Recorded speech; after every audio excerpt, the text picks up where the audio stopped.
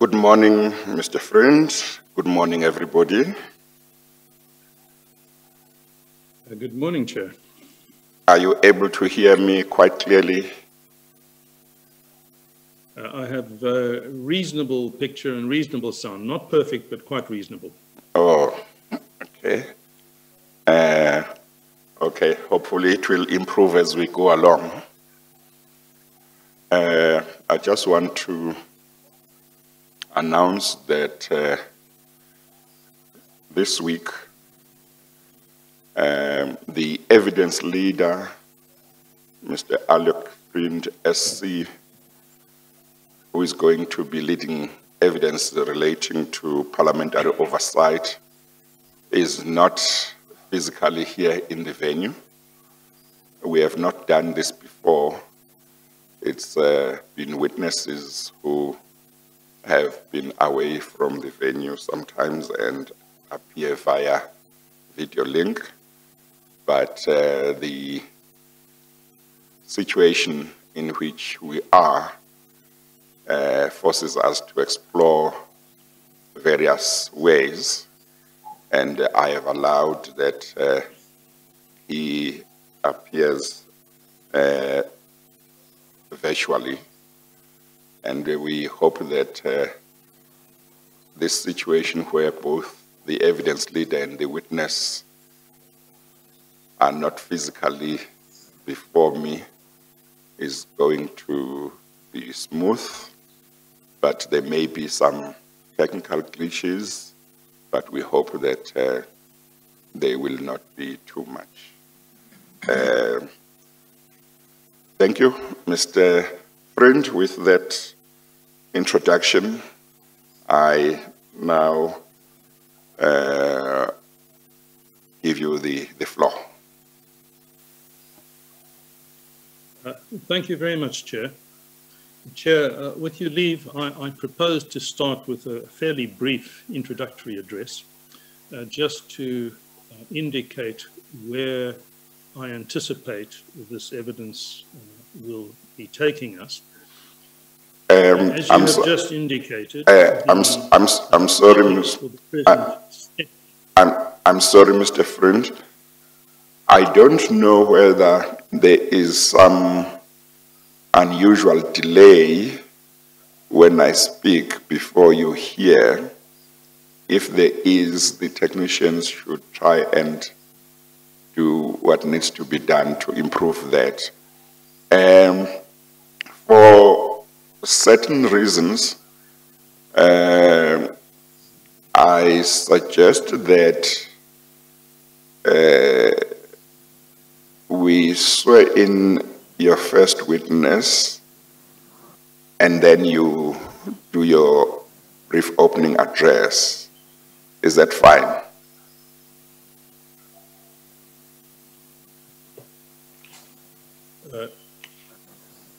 Chair, I am struggling to hear you. I have relatively poor audio and relatively poor visuals from the venue of the hearing. Is that so? I have a much clearer connection to the witnesses.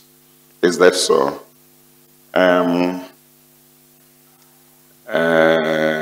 Maybe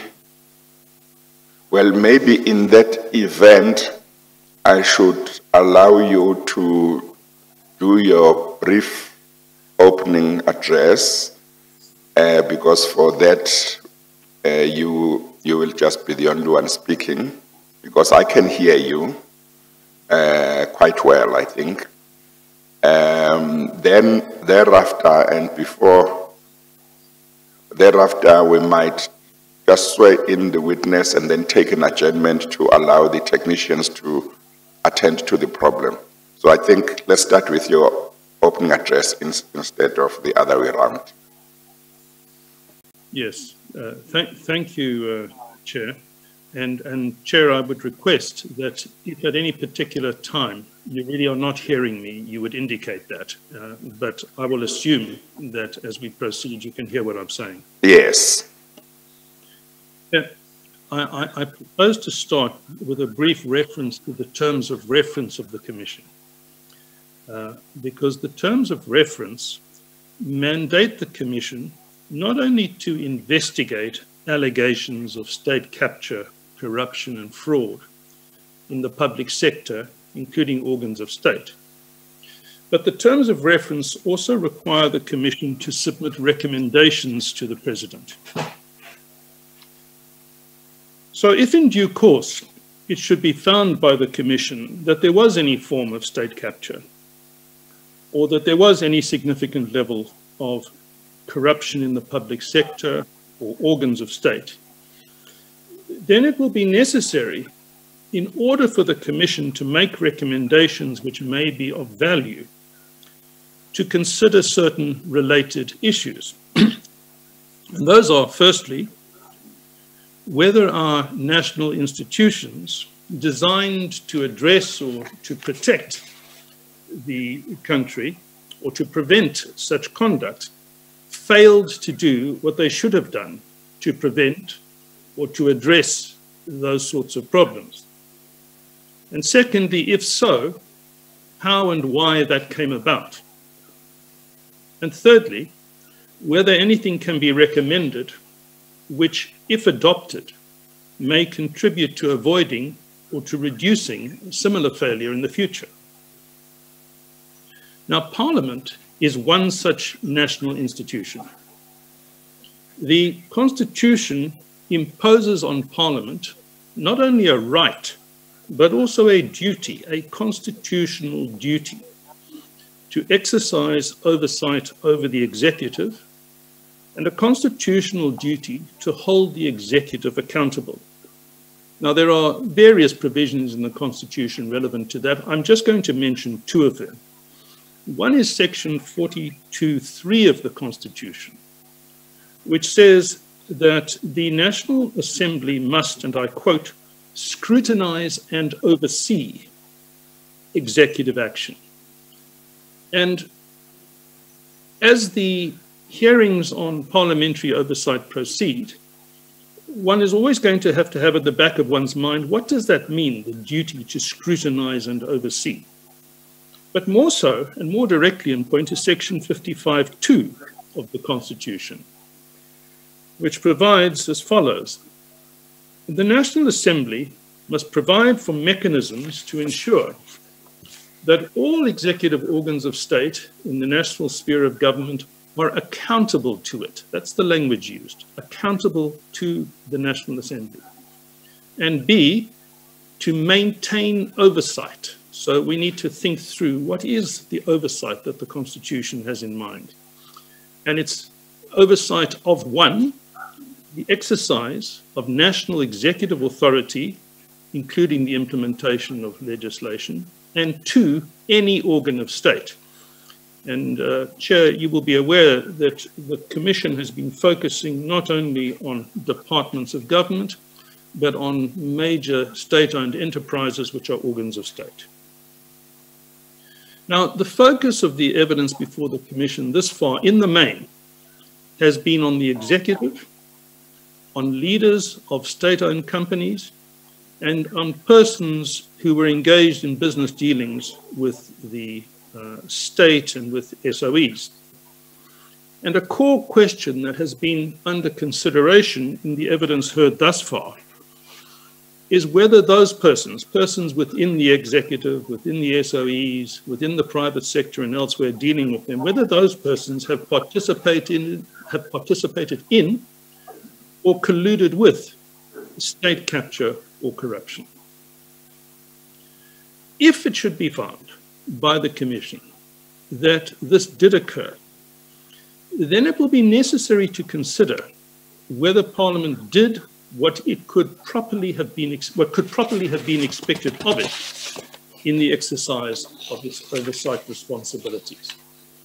And the focus of the present set of hearings will be on that question. That, in broad terms, is the question. More particularly, the focus will be on the following. Firstly, did the National Assembly properly and adequately and responsibly exercise both its right and perform its duty to, firstly, maintain oversight over the executive? I've quoted the constitutional provision. and secondly, to hold the executive accountable.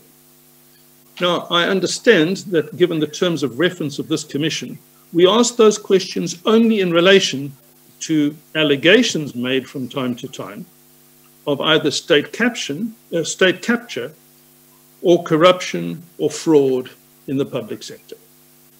So the first question, did the National Assembly properly exercise its oversight responsibilities? Secondly, if and to the extent that it might be found that Parliament did not do so, did not do what it should have done, then the following two further questions arise.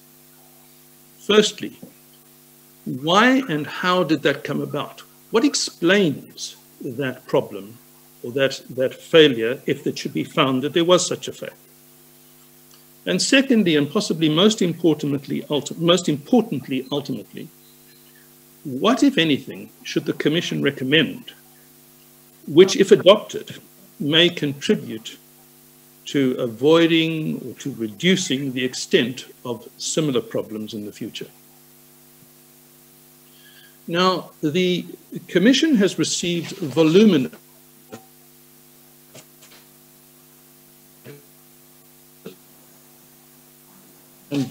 submissions.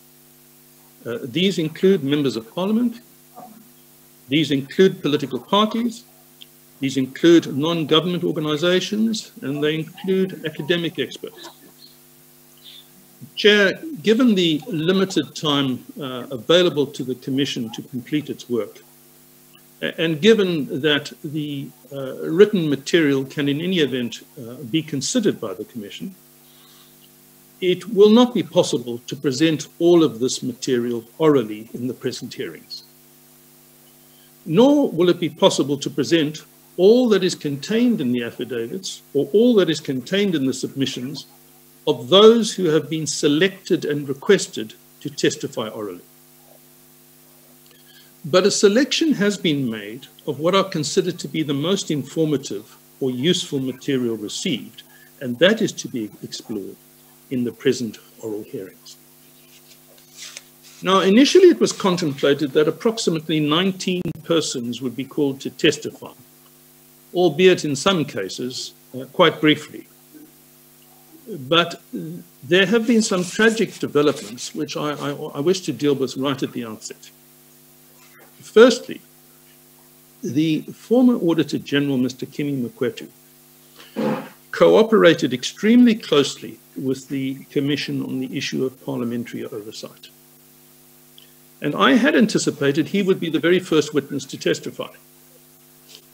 An extensive affidavit by him was at an advanced stage of preparation, prepared, I may say, with enormous assistance from personnel within the Office of the Auditor General of South Africa. But as you will know, Chair, Mr. Mokwetu tragically passed away in November last year. And he did so before he could sign and formally depose to the final draft of his affidavit. There is no one else at this late stage in a position to give the same evidence. But we do have the benefit of the unsigned final draft affidavit. And that draft affidavit has been included in the bundles, the written material to which I shall refer shortly, together with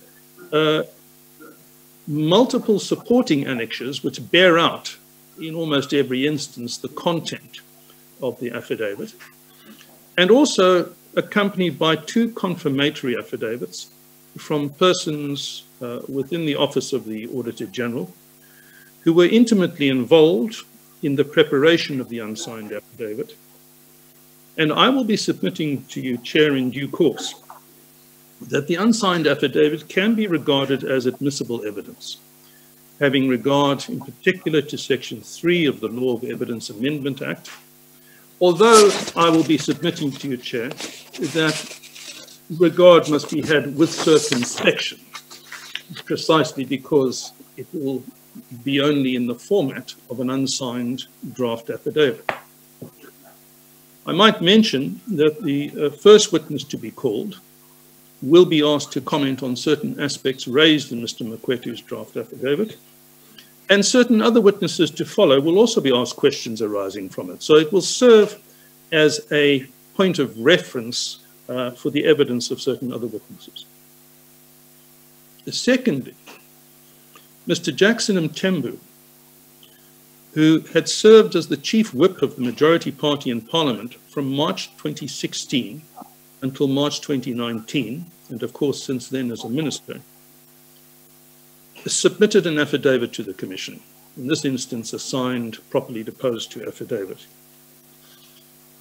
And he would, I feel confident, have made a very major contribution to the hearings on the question of parliamentary oversight, because he was the chief whip at the centre of the parliamentary process in the years that are going to be of particular interest and of particular importance to the questions that we're going to be dealing with.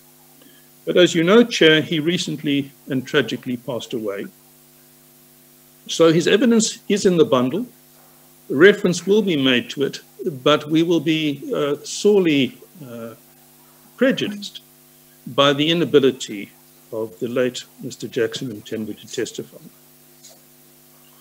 Thirdly, there is at least one further witness who had submitted an affidavit, who had been expected to testify, who is currently not in good health, and whose health may or may not enable that witness to testify in due course. But if so, it will not be this week.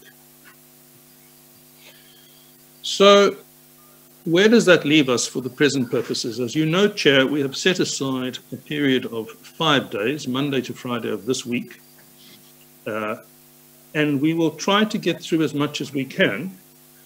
And I am anticipating that we should probably be able to hear the oral evidence of about 10 witnesses and even possibly more.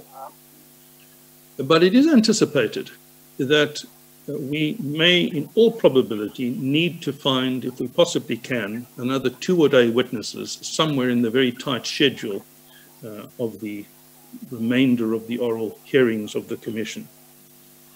The evidence that we will hear will fall broadly into 2 categories.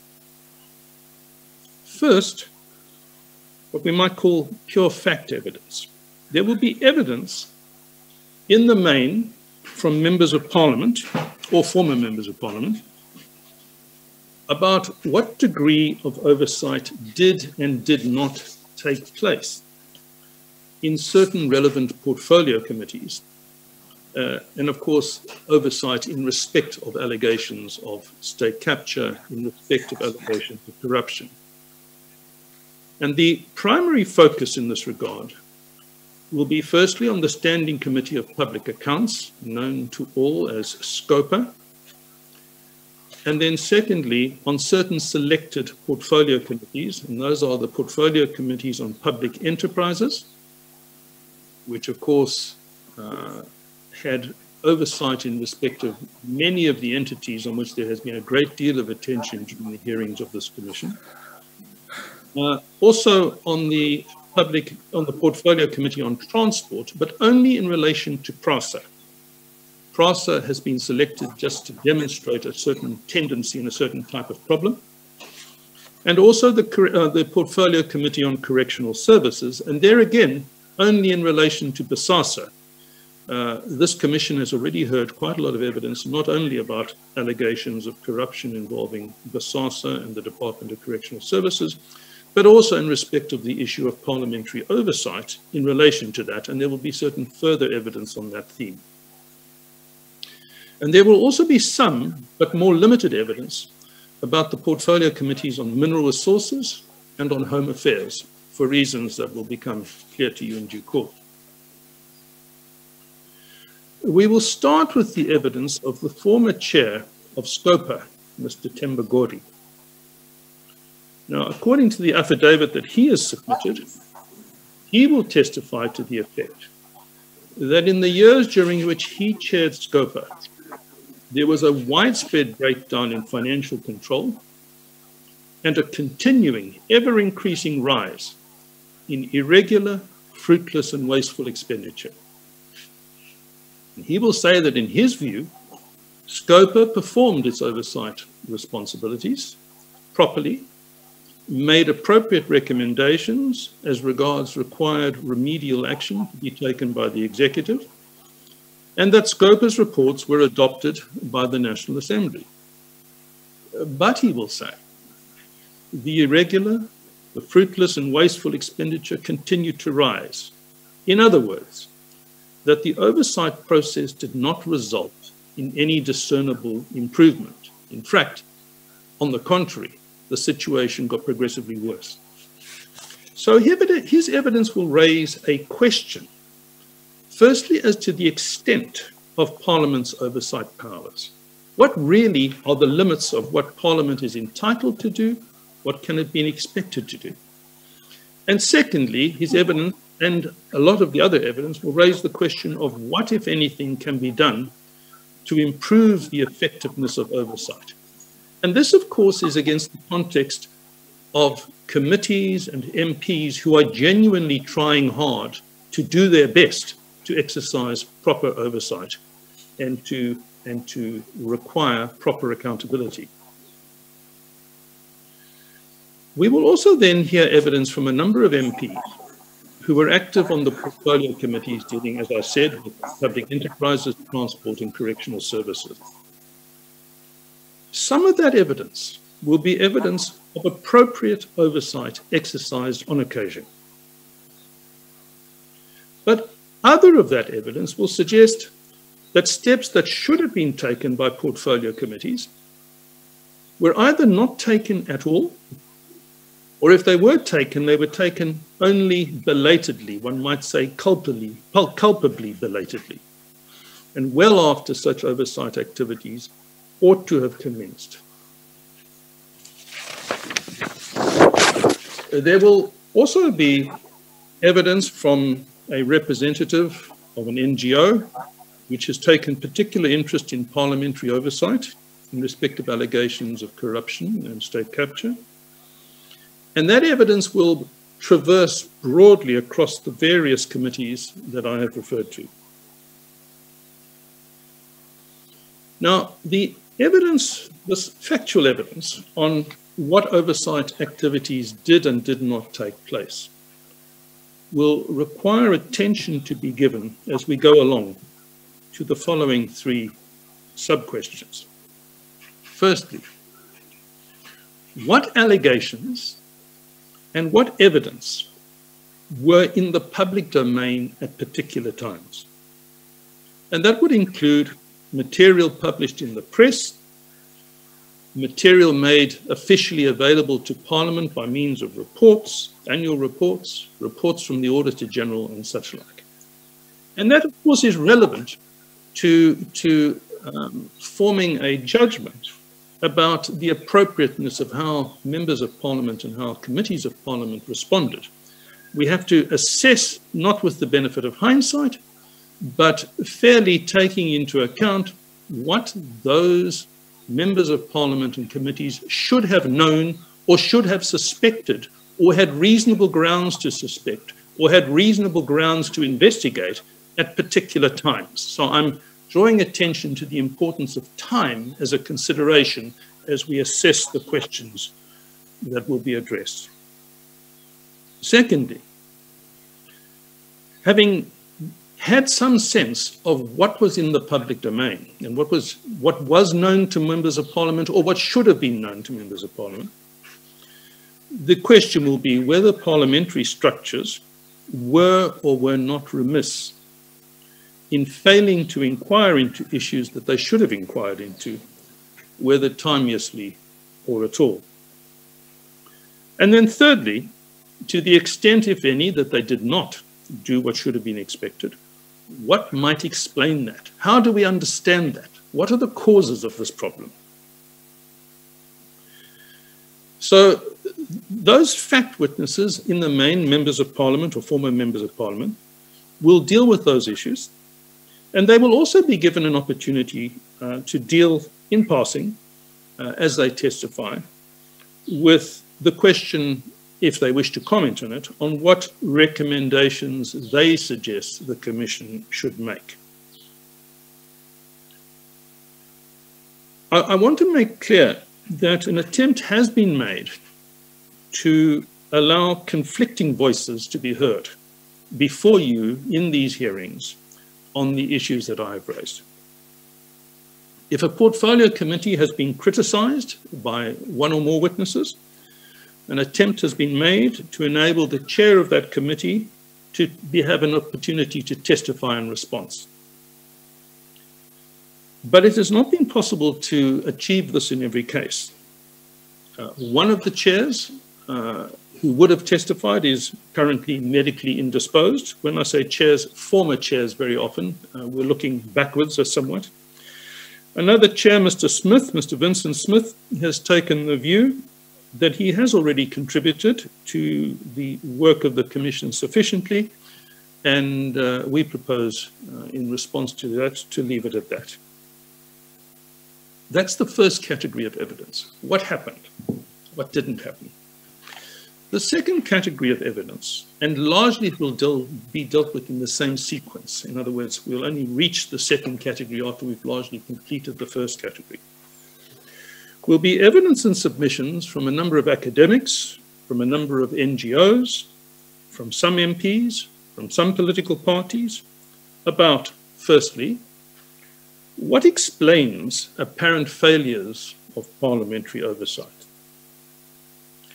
And secondly, what suggestions do these persons have, the academics, parties, and so forth, as to recommendations that they suggest could be made by the Commission? Now, we may or may not reach that phase of the evidence in the 5 days presently set aside for this work stream. And as I've said, those same questions will be dealt with in passing by the other witnesses in turn, who will be, but as I say, this will mainly be, we will mainly hear this second phase of evidence after we've completed the first. It is anticipated that the very final witness, who very clearly will not be heard in this 5-day session, will be a senior representative of the African National Congress, who will give that party's overall views on the parliamentary oversight issue and its views on what could be done to make parliamentary oversight more effective. And I think it's necessary that I should place on record, Chair, that all political parties represented in Parliament were invited, in fact were twice invited, if they so wished, to place evidence before the Commission or to make submissions to the Commission about the issues to which I have referred. Some of them have taken up that opportunity, others have not. Finally, Chair, the parliamentary oversight material is contained in Exhibit ZZ of the files of the Commission. Exhibit ZZ comprises the entire parliamentary oversight bundle. At present, that bundle comprises 5 volumes of affidavits and written submissions. There is also a further bundle labeled Legal Framework and References. The legal framework part of that final bundle contains both the 8th and the 9th editions of the Rules of the National Assembly. And the reason for that is that some of the events that you will hear evidence about took place whilst the 8th edition was still in place, and some once the 9th edition had come into effect. The differences are not very material for present purposes, but that reference material is available to all witnesses and to yourself as we go along. There is also in the reference file certain other reference material which I need not deal with now, but which we can use and refer to as we get there. And I might add, Chair, that there is a further bundle that is in the process of being created and that in all probability will not be referred to this week. Chair, that is all I wished to say by way of an introductory address. My proposal, as soon as you think it appropriate and convenient to do so, is that I now call as the first witness in this session, Mr. Nelson Themba Godi. But Chair, I recall that you suggested that perhaps we might take a short break to attend to the question of whether anything can be done about the quality of the transmission. Thank you, Mr. Friend, for your opening address. Yeah, I think what we should do is call your first witness, Mr. Godi, and let him get sworn in, and then we will take the adjournment after that. As you please. Yes. Mr. Godi, if you could maybe now come on screen and take off your mute. Yes.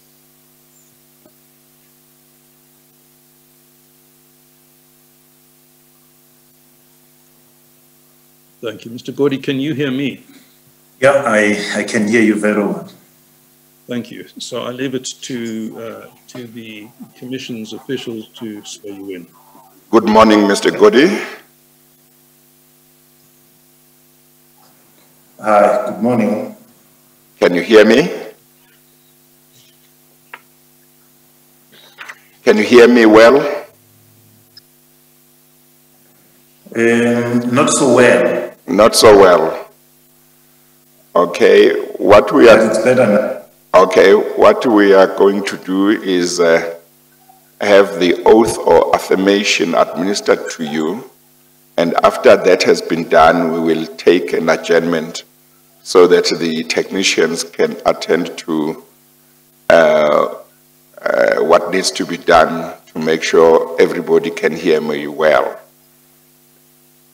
You understand that? Okay.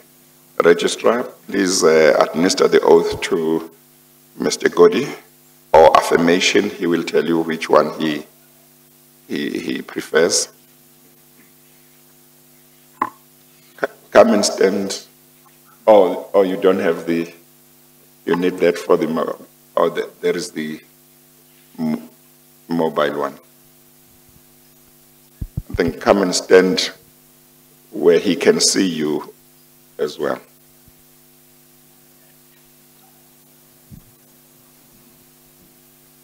Please state your full names for the record. I'm Themba Godi.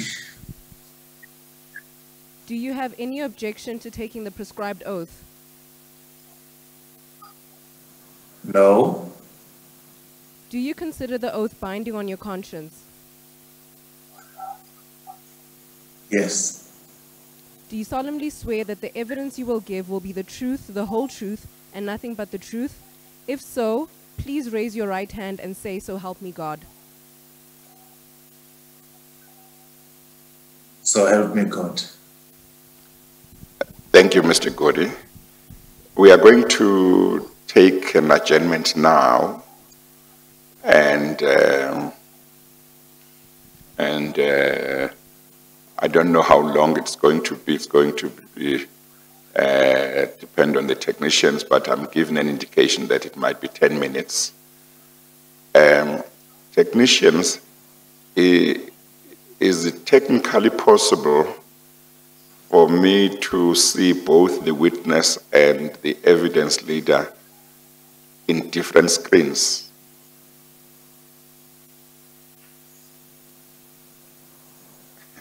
Okay, all right. If it is technically possible or technologically possible, I would prefer to see both as the evidence leader asks questions and the witness answers questions, rather than have a situation where the leader, the evidence leader, will ask a question and then he will disappear and the witness will come up, if possible. But if that's going to take quite some time to do, then we can continue in the meantime, and then at some stage, then we can change. But if it's not technologically possible, it's fine. We will make do with what we have. We are going to take the 10 minutes adjournment then now. We adjourn.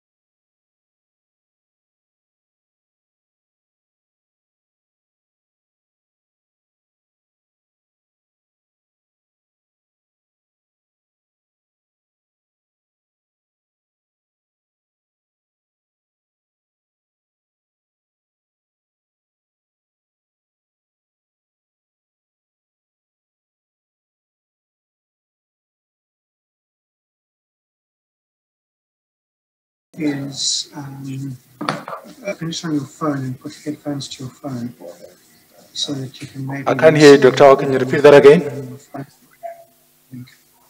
Dr. Ho? I'm saying I'm going to post the YouTube link into the chat on Zoom so that if people still can't hear, they can listen to the YouTube feed.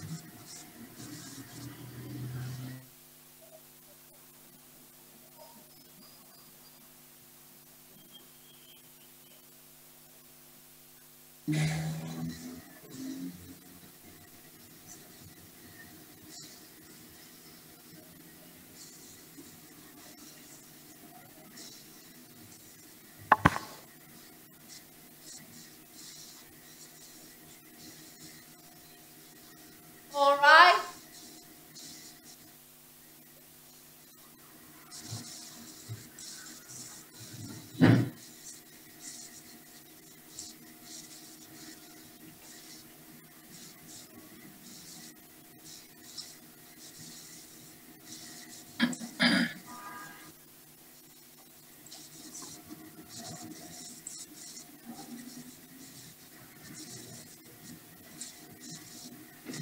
Mr. Friend, I understand that some improvement has been made, but it doesn't solve the problem completely. Is that correct? That is correct, Chair, but I may say that I did manage to hear what you just said, so I think the improvement is adequate for us to proceed. Okay, no, that's fine. Let's proceed then. Thank you, Chair. Chair, the evidence of Mr. Godi is Exhibit ZZ2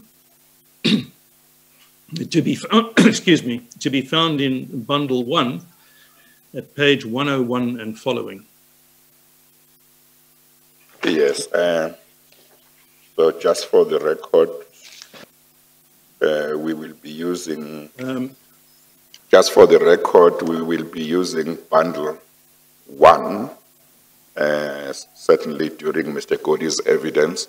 I don't know whether that's the bundle we'll use for the rest of the day, but if there is a change, you will announce.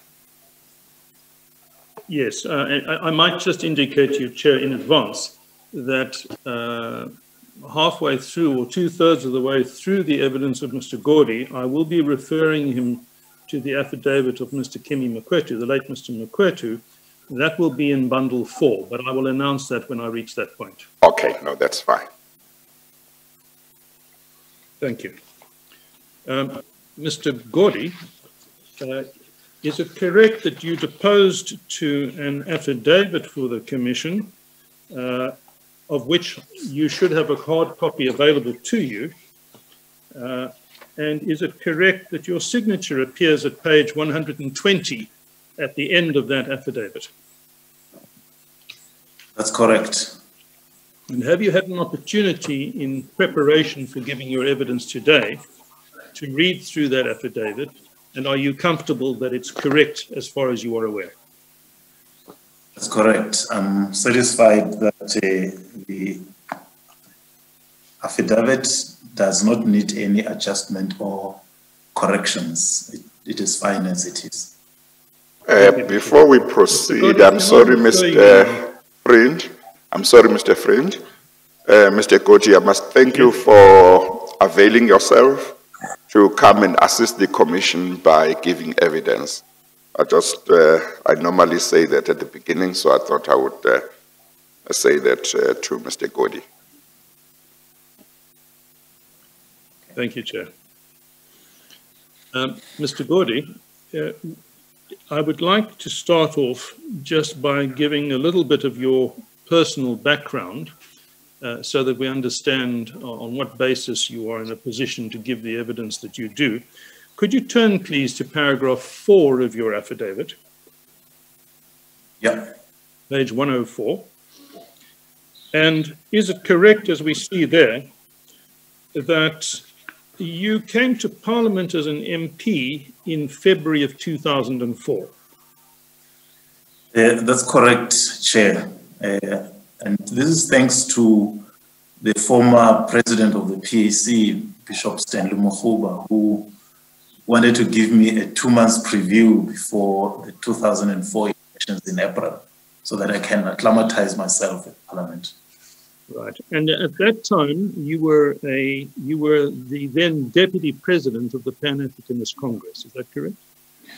Yeah, that's very correct. And may I add that I'm appearing before you here as a proud and grateful product of the PAC. Yes.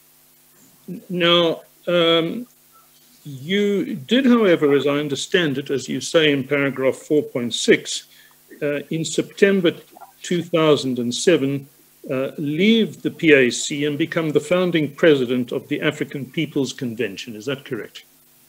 That's very correct. One of the most traumatic moments for me politically. Now, and you remained a member of Parliament all the way through until May of 2019. Is that correct? That's correct. Now, from a fairly early stage of your period of service as a member of Parliament, is it correct that you served as chairperson of the Standing Committee on Public Accounts, otherwise known as SCOPA? Yeah, that's correct. I think, as my affidavit indicates, I became chairperson in November 2005, and I do think, Chair, that it might be important just to give a little background that since 1994, the tradition has been that the Public Accounts Committee is chaired by somebody who is not from the majority party. So I came in as part of that tradition, taking over from someone who was from the New National Party and the IFP before and all that stuff. And you remained as chair of SCOPA from November 2005 until May 2019, is that correct? That's correct. 13 and a half years, yeah. Yes, effectively over more than the 4th and 5th parliaments. Correct. Right. Now, I'd like to focus next on the functions of SCOPA, and you deal with that in paragraph 6.1 of your affidavit, where you refer to Rule 245 of the Rules of the National Assembly as they currently stand, the 9th edition. Is that correct? Yeah, that's correct. There was a similar provision that preceded that. Correct. So, except that in this edition, 6.1.1 Roman figure 4, it's something that we initiated, added to the rules, which was not there at the time when I became chairperson in 2005. All right, I'll take your point, but now let's just start at the beginning. Let's just understand the core and basic functions of SCOPA. The rule says, as we read in your affidavit, the following. The Standing Committee on Public Accounts, A, must consider, Roman numerals 1, the financial statements of all executive organs of state and constitutional institutions or other public bodies when those statements are submitted to Parliament. Roman numerals 2, any audit reports issued on those statements, and Roman numerals 3, any reports issued by the Auditor General on the affairs of any executive organ of state, constitutional institution, or other public body. That, if I understand you correctly, has been the case throughout your period with SCOPA. Right. Right. What you're drawing attention to is that in your period, and when the 9th edition of the rules took effect, Roman numerals subparagraph 4 was added, which also requires SCOPA to consider any reports reviewing expenditure of public funds by any executive organ of state and constitutional institution or other public body. That was in due course added to your official mandate. Correct. I then want to draw attention to sub-rule 1C. The Standing Committee on Public Accounts, C, may initiate any investigation in its area of competence. That's always been part of the SCOPA mandate, is that correct? Correct.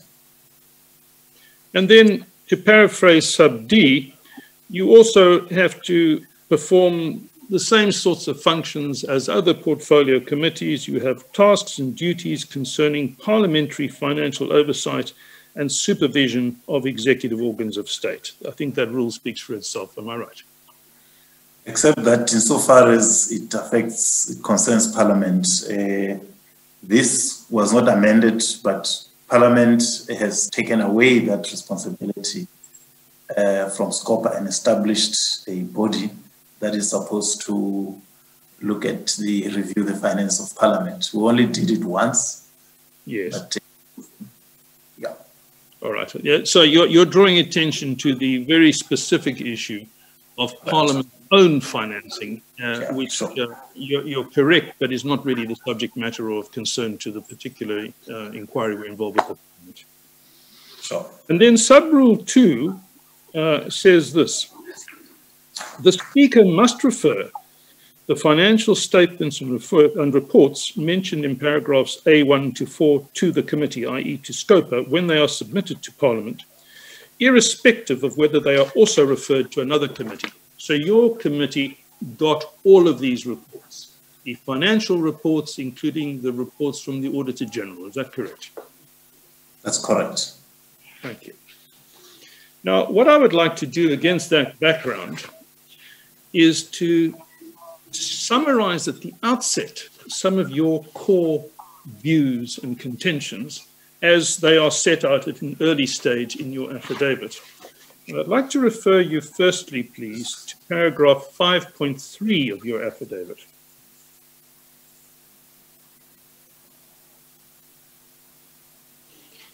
Now, perhaps rather than me reading it into the record, could I invite you to read it into the record? Because this is something that you stress in your affidavit you want to emphasize at the outset.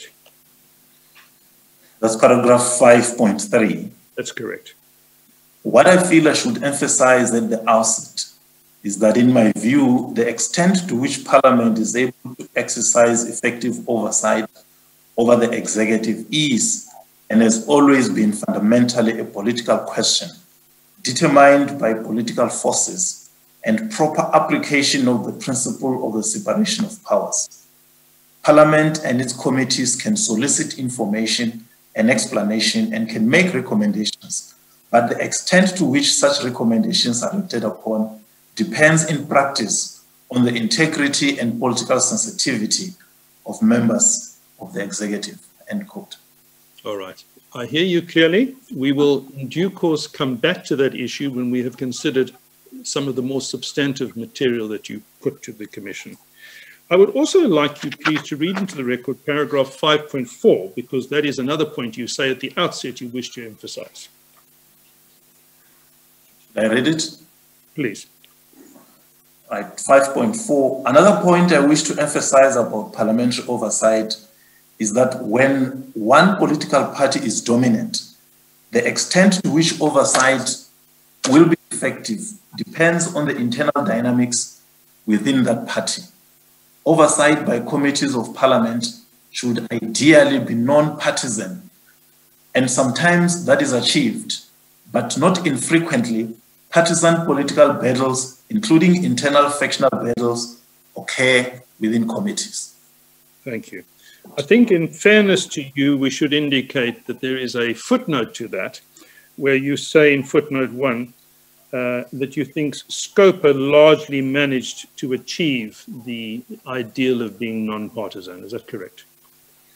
No, that's very correct, and I'm sure it is touched upon somewhere, and I think it is an important factor to emphasize, because that's what set SCOPA apart from the other parties, the extent to which we could, as a team, irrespective of whether one came from the DA, the IFP, the EFF, the ANC, we all operated as units, we treated each other as comrades, only serving the public good. It is that which actually sets us apart from all the other committees. Thank you. I want to refer you now to paragraph 6.2. And paragraph 6.2, if I can paraphrase it in my own words. I'm sorry, Mr. Friend. I'm sorry, Mr. Friend. I just want to ask Mr. Godi a question about his comment that he has just made. Mr. Godi, the point you have made that SCOPA largely operated as a committee and as a team, irrespective of the different political parties from which its members came. And we have said that that set SCOPA apart from other committees. What do you think was responsible for that?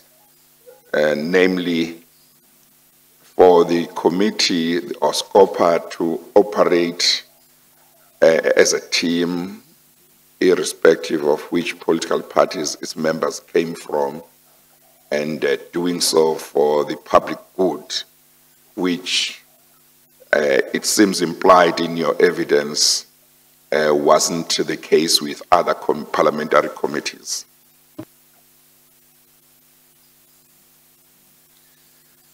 When I became chairperson of SCOPA, I found a committee that was driven by divisions,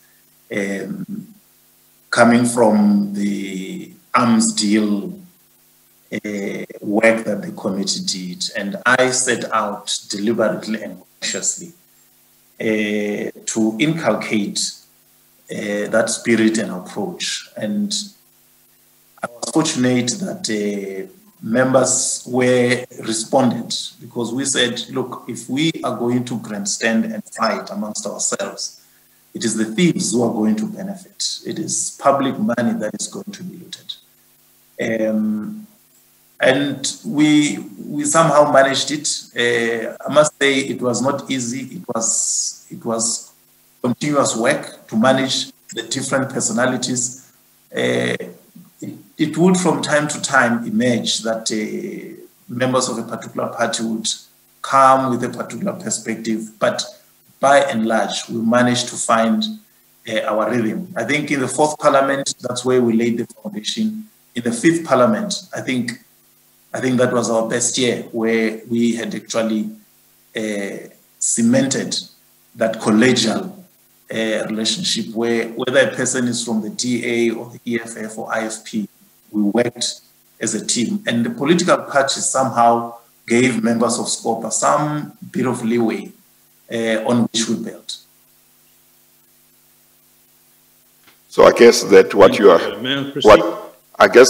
are saying is you, as the chairperson, made it your mission to try and achieve that spirit in the team and that commitment in the team.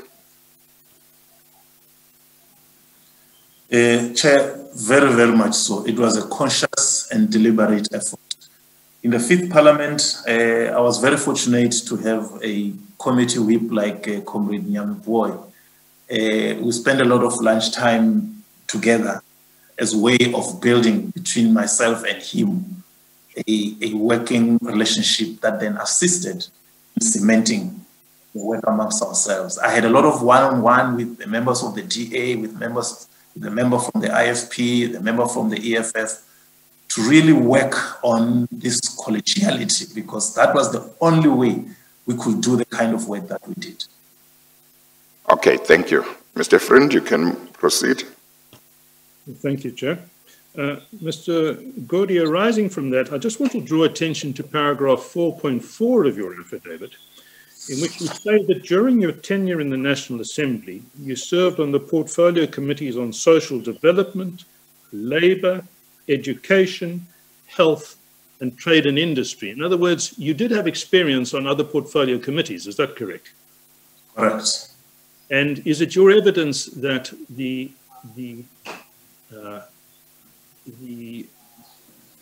lack of partisanship in SCOPA was quite different from your experience on the other committees to which I've just referred, or to other committees generally? Absolutely, absolutely. Thank you. Now, I'd like to take you, I just want to refer you, and this is still really introducing your views, which we're going to come to substantiate in more detail later. But in paragraph 6.2, I think it's fair to say that the essence of your view is that you believe that in both the fourth and fifth parliaments, SCOPA did discharge its assigned functions. That's your view, is it? Correct. Correct. Right.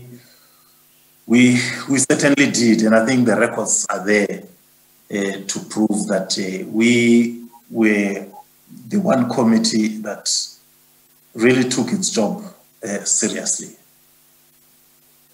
And I think it would be fair to say on a reading of your affidavit that you believe that your committee did all that could reasonably be expected of it. That is your view, is it? Yeah, I just want to add that the last sentence in that paragraph talks to the media coverage that we got, which was reflective of the fact that we were actually doing our work. And I must say that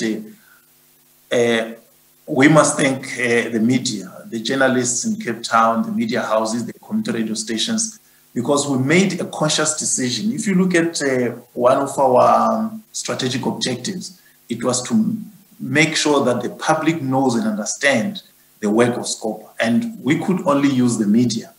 That is why in SCOPA we refused to have closed hearings. Whenever we had a hearing, whatever sensitivities officials said were there, we insisted it must be open so that the media could be there and could then take the message of the committee to the public. Right, thank you. Now, given that background, that you say that you believe that SCOPA did discharge its obligations, that makes all the more significant what you say in paragraph 6.3.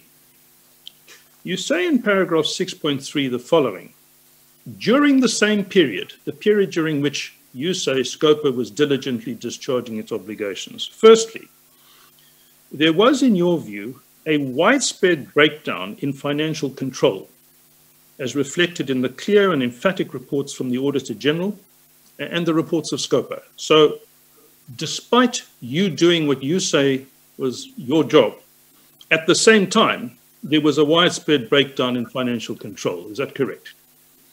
I think that is an important contradiction to be kept in mind as we move along, because we did our work very, very well, but the outcomes of that work was reflected in the negative direction from the reports of the Auditor General year in and year out. And we will come back to that. The second point you emphasize about the same period, at subparagraph 2 of 6.3, is that you say during the same period, the executive did not display a genuine political will to resolve this, which is to say, to resolve the widespread breakdown in financial control. That is part of your view, is that correct? Chair, if I may, just to say, what I mean here is that when you know what the problems are, because the Auditor General reports to you year in and year out, when you sometimes make decisions on what you think needs to be done to correct the situation and then don't follow through, don't implement those decisions, then for me, it is that there is a lack of political will. And if I could, there are three very important cases which, if they were done, maybe we would not be sitting here. And if we did, it would be under completely different circumstances or conditions. Firstly, in 2014, the executive took a decision that all supply chain management personnel throughout government, throughout the state, must be vetted. So that the more than 500 billion rands procurement budget, we should be assured that it is in the hands of people whose financial integrity has been tested. But that was not implemented. And when we called the State Security Agency, they said, well, we don't have regulations. The regulations that we have make it optional. And so when they tried to vet the employees at SABC, SAPS, at Transnet, at SAA, they all refused. And the whole thing stopped. So you are saying if vetting had been done on your SMS personnel, maybe we could have identified and weeded out dubious characters. The second case relates to what was called the Anti-Corruption Task Team, established in 2010, which was an interministerial task team chaired by former Minister Jeff Hadden, which was supposed through the DGs to spearhead government's fight against corruption.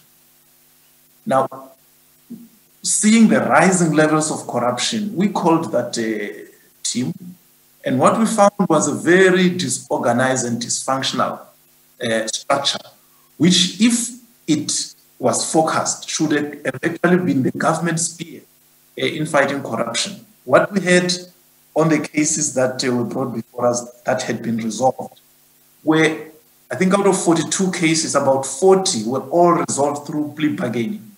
A person who has misused or caused the loss of millions of rands, 50 million, 60, 100 million, got 5-year suspended sentence and a fine of 20,000 rands or 30,000 rands. And that can hardly be a course of action that caused the corrupt to pause and step back. And lastly, if I may, it relates to a decision by government to modernize its systems, modernize the systems and ensure that there is one system in government for financial management and human resource management. And this was the integrated financial management system. But you see, Chair, the system was conceptualized around 2005-06, but it had no business case. And until today, the business case was only done in November, December 2020 for a project that started that long. And in between, there's been so much mismanagement, stopping and starting the process. There's been a forensic investigation that cost about 4.7 million rands, and no action has been taken against officials who mismanaged the system. So if government had managed that system well, probably we would not be sitting here, and if we did, it would be under very different conditions. So for me, that is what I call the lack of political will. That is, you either do nothing or you take correct decisions, but then you don't implement them properly. Right. I'm going to come back to that issue, but I'm still trying in advance to summarize some of your key views. Sure. And the third point you make in paragraph 6.3 about another feature during the same period that you say SCOPA was doing its work properly, was you say the following: Parliament failed to track and monitor compliance by the executive of corrective action proposed in Parliament's own adopted reports. That is another feature that you emphasize in your affidavit. Is that correct? Very much so, Chair. I think if this did not happen, we, the parliamentary track, would not be here. Probably the Speaker's office will be the only one coming here and saying, look, this is what we did to track these things. But it did not happen. And I will be coming back to that in some detail. And then fourthly, you say during the same period, Parliament failed to adopt any mechanism directed at compelling or encouraging ministers to ensure that such proposed corrective action was implemented. That's the fourth main theme in your affidavit. Is that correct? Correct. All right. And again, we will come back to that. Now, what I would like to turn to now, but only in summary and overview, is what is addressed in paragraphs 6.5 through to 6.18 of your affidavit, and just to focus very briefly and very generally on the way in which SCOPA went about its job. I think you've already emphasized, just bear with me,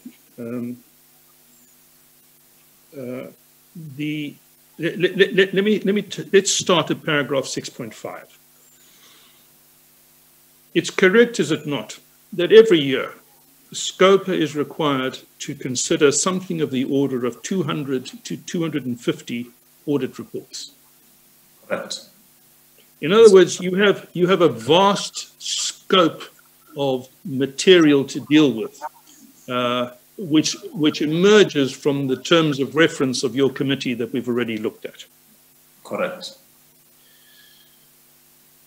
What you do is you examine and then prioritize and then select where to focus on in particular. Is that correct?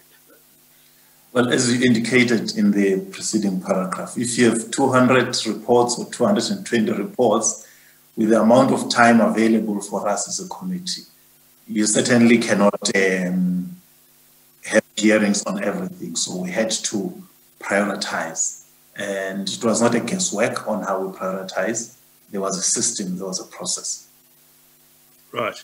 Now, before we look at that system, the point you make in paragraph 6.7 is that all this documentation that routinely came to your committee revealed what you say, and I quote, a disturbingly high number of cases of unauthorized expenditure, irregular expenditure, fruitless and wasteful expenditure, and other material non-compliance.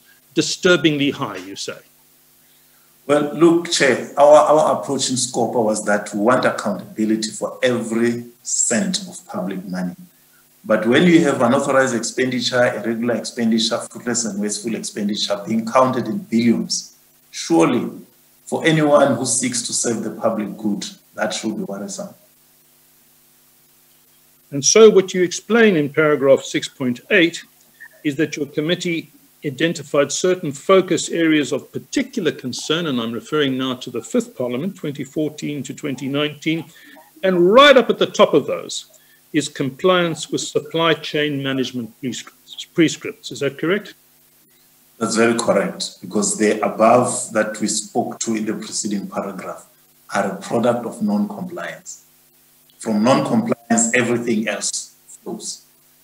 And you say in paragraph 6.8, you also prioritized internal controls, you prioritized unauthorized, irregular, fruitless, and wasteful expenditure, and you prioritized, you make the point in 6.8.4, consequence management against officials who do not comply with legislation.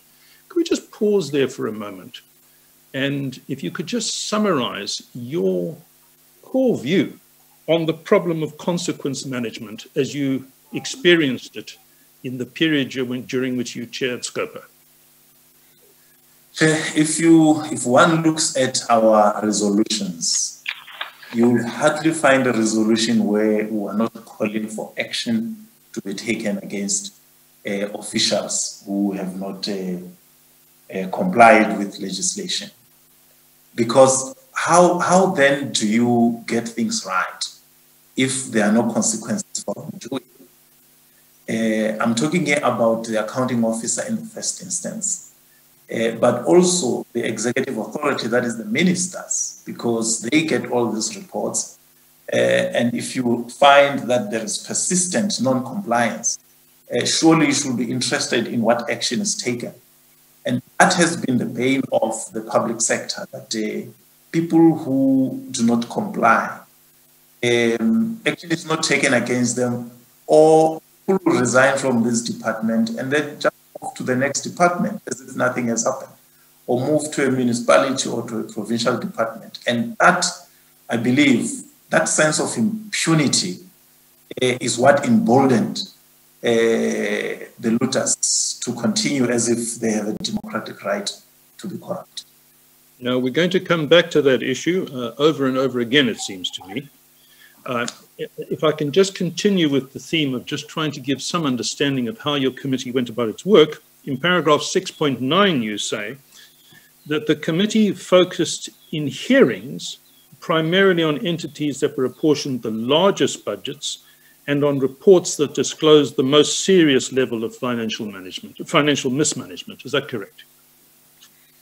It is correct. Like I said, that our prioritization had to, be based on something, and we felt that where you have the largest budgets and where you have high levels of financial mismanagement, that should be our area of interest. And may I, Chair, if you may, link that up with the line above, 6.8.8, deviations and expansions. I must say that we discovered this to be another form or another area of non-compliance, where to circumvent going through the tendering process, departments will always do deviations, that is deviating from normal processes, or expansions, that is if you get a tender for 20 million and they say, no, because you're doing a good job, can we add another job for 5 million, just like that. And this has become the favorite route through which departments avoid compliance. And Chair, I bet you, if you were to say, let's look at deviations and expansions, you would sit with frighteningly high amounts that are involved. And this process is given a veneer of legality by National Treasury because it is the one that must okay this. But our own experience and search has been that the process at National Treasury were not foolproof. And we actually once took deviations from Transnet and sat with National Treasury. And we as SCOPA said, of all the requests that we have approved, we would not have approved any of them because they just don't make sense why they had to be done. So I'm just saying that it is an area which maybe has not really featured like regular expenditure, but it is one area of very high and disturbing instances of non-compliance. And we had requested National Treasury to report to us on a quarterly basis on deviations and expansions. And the billions involved per quarter were quite staggering. Thank you.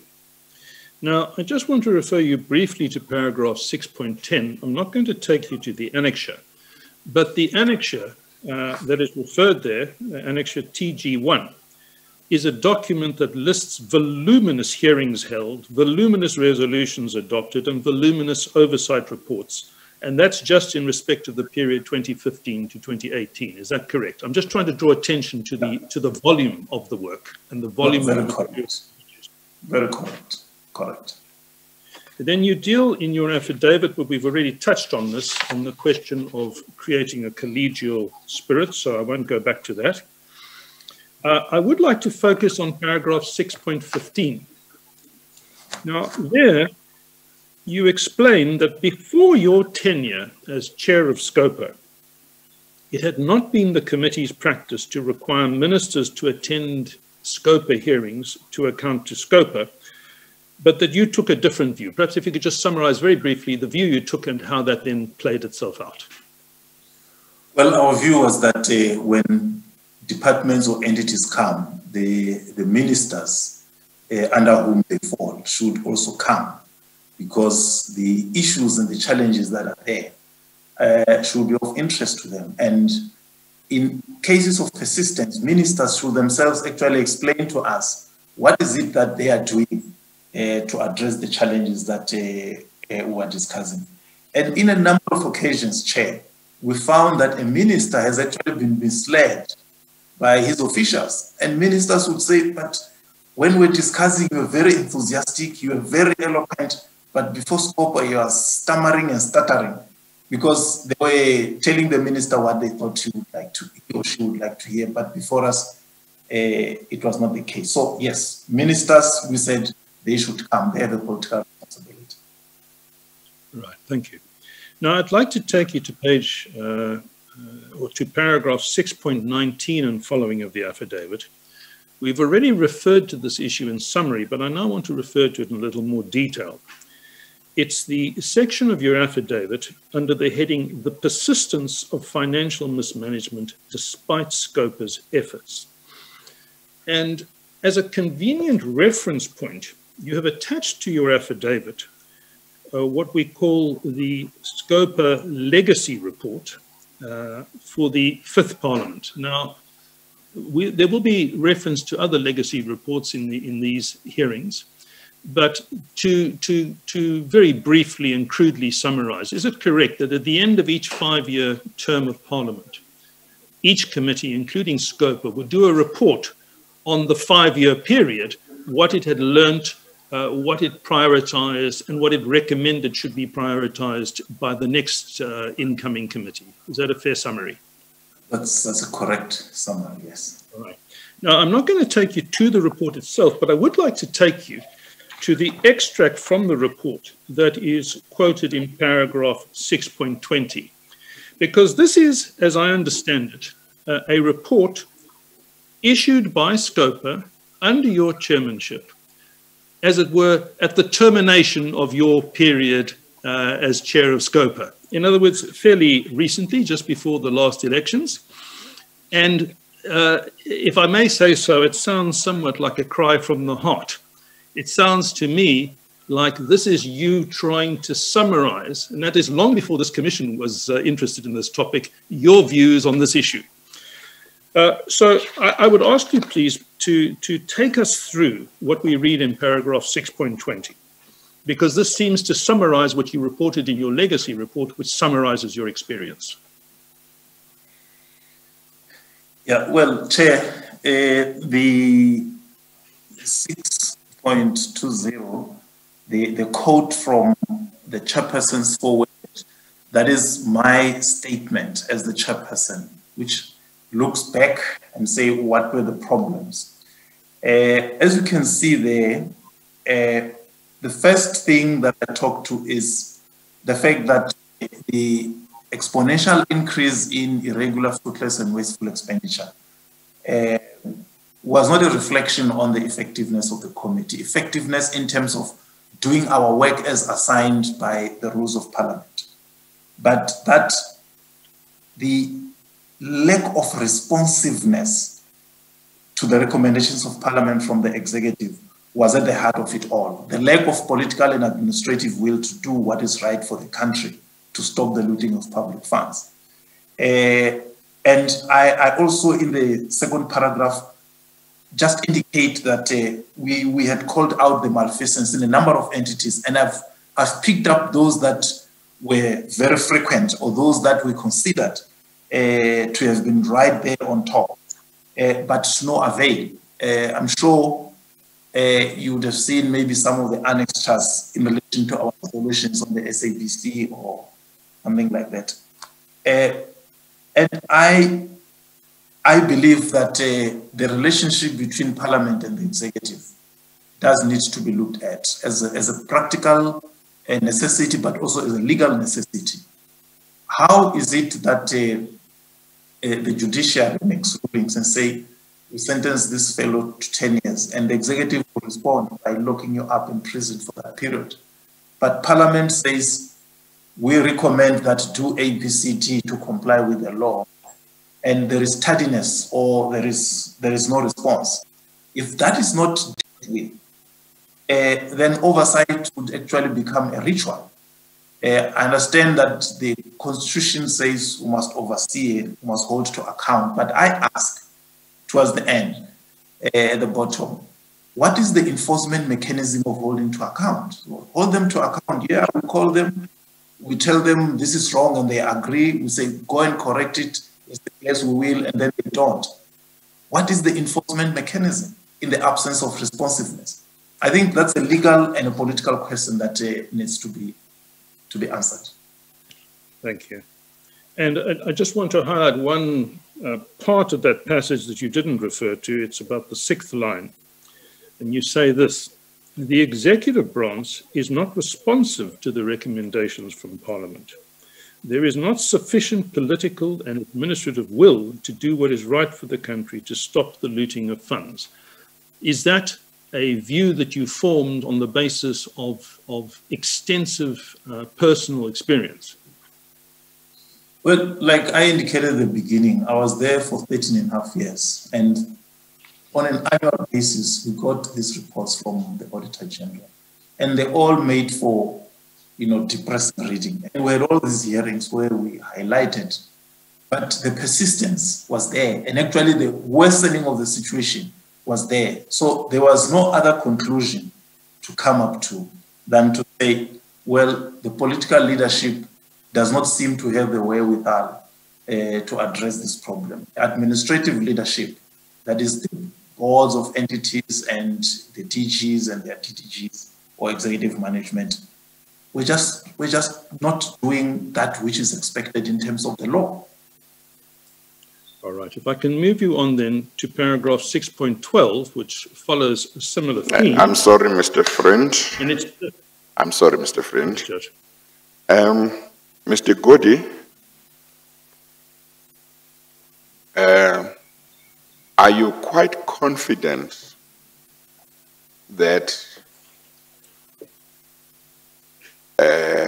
out of all those years during which you served as chairperson of SCOPA, and I think you said 13 years, I'm not sure,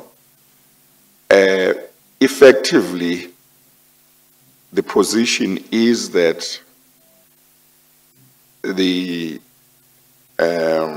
financial statements or reports relating to SOEs or certain important SOEs or all of them and government departments, wherever there had been reports that were not acceptable the previous year, the following year, SCOPA would raise the same issues again, and they would just not be, the response would not be one that would be the right response from either the ministers or the accounting officers. So in other words, are you quite confident that as a matter of fact, even if it's not all the entities, but those important SOEs and then maybe certain government departments, problems that had emerged in the previous year would be raised in the following year to say, what have you done about this? And it would be year in, year out, and most of the time, the problems would not be addressed that SCOPA had raised, including problems that were pointed out in the AG's reports about such government departments and SOEs. Factually, do you say that's likely to be the position? Chair, I'm saying it very emphatically, so, because SCOPA, maybe 99% of our times, we rely on the reports of the Auditor General. And those reports were submitted to Parliament and signed on by the Minister and the accounting officers as correct. Indeed, like you have put the caveat, yes, you may find that this year Department of Health has improved, but you find that agriculture has gone down. But you will have others like your correctional services. The only other time correctional service is an unqualified audit. was when we had about seven hearings with them in one financial year. But even that unqualified audit, it was merely the fact that they disclosed everything, not that it was clean. There were still huge problems. So yes, we have not been moving forward in terms of controls and accountability. Well, I'm sure Mr. Friend will deal with this later, but I want to ask this question now. With the frustrations that I assume SCOPA must have felt over the years, arising from raising issues with the executive year in, year out, and the issues not being addressed either at all for a number of years or not being addressed adequately. Did it ever occur to SCOPA that it should consider saying to the National Assembly, the accounting officers, the DGs or chief executive officers of these boards and the boards themselves are not addressing serious problems involving taxpayers' money for a number of years. And the ministers concerned don't seem to take any action against the chief executive officers or DGs. This should be raised with the president, whoever the president was, to say this is unacceptable. This is how long it has taken. Instead of improving, maybe the situation is deteriorating. This is taxpayers' money. And to then see what the president, whoever the president was, would do, and if he didn't do anything, I would like to find out whether you as SCOPA, or maybe you yourself, because maybe you didn't discuss this, wouldn't feel that that should form grounds for the National Assembly to lose confidence in the president if under his administration such things affecting taxpayers' money were not addressed and he was not doing anything about it or was not prepared to take necessary action. Thank you, Chair. Well, if one looks at SCOPA's resolutions, which the National Assembly adopted, we always indicated that these are not new issues. These are persistent issues. In the Speaker's office, the office that is responsible for oversight, it is the House Chair for committees, what we call the Chair of Chairs. I've had Comrade Frolic, Obed Babela, and I would, in our frequent engagements, highlight the fact that we have these challenges. And they were also aware because the Auditor General also shared his findings with Parliament. So the problem and the persistence of the problems were not a hidden factor to the leadership of Parliament through the reports that we gave.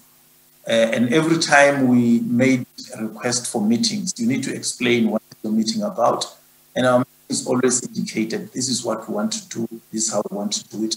And it will then have to go to the Chief Whip for approval. So the key officers in Parliament were very much aware of the things that we're dealing with. And I must say that towards the end of our tenure, I do remember there was a time when our committee whip, Comrade Nyami Boy, actually met the then president, President Zuma, and gave him a copy of the the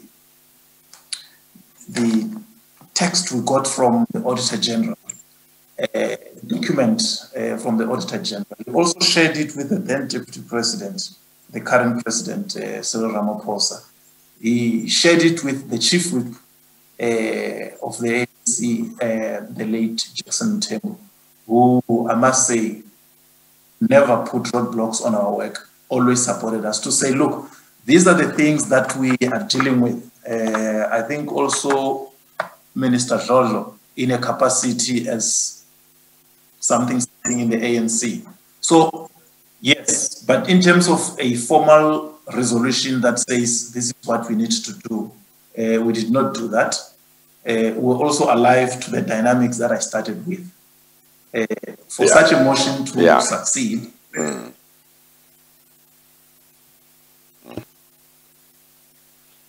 Yes, continue. Yeah, I was saying that for such a motion to succeed, firstly, within SCOPA, it would need the support of the ANC because all committees, they are a majority. Then from there, the programming committee must agree to program it, and then in the House, the ANC must support it. So sometimes you look at the political dynamics and you already understand the limits of what can and or cannot be done. No, I understand. But from what you are saying, part of what you are saying is that in the end, a lot of things in Parliament that may be necessary to be done can't be done or won't be done if the majority party doesn't support those things. So in the end, very often you come down to that. Absolutely. Yes. Absolutely. Thank you. Mr. Fringe? Yes, thank you, Chair. I will come back to that. I would just prefer just to lay a little bit more of a foundation before I come back to it.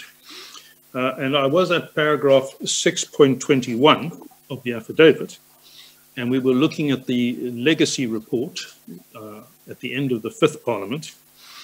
And what we see in paragraph 6.21 is that the legacy report refers to a number of the things. I'm sorry again, Mr. Fringe, to interrupt you. We didn't take the tea break at 11:15 because we had lost some time. It's 12 o'clock. I think we should take it now. 15 minutes, sure. Because it's 12 o'clock. 12:15 we'll resume. We adjourn. Thank you, Chair.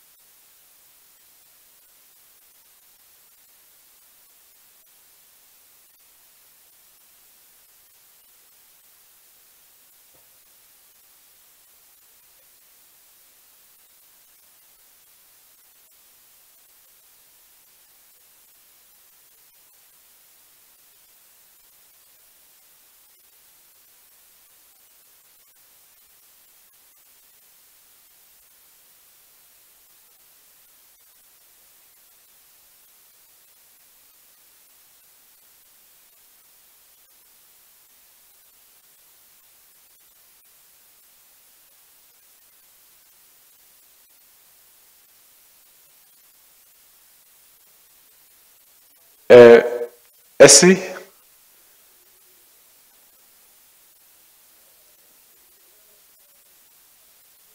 Thank you. Mr. Godi? We're just testing again. We're about to start. Can you hear me, SC? Thank you. Thank you. Mr. Godi, are you there? Yeah. Thank you, sir. Sile.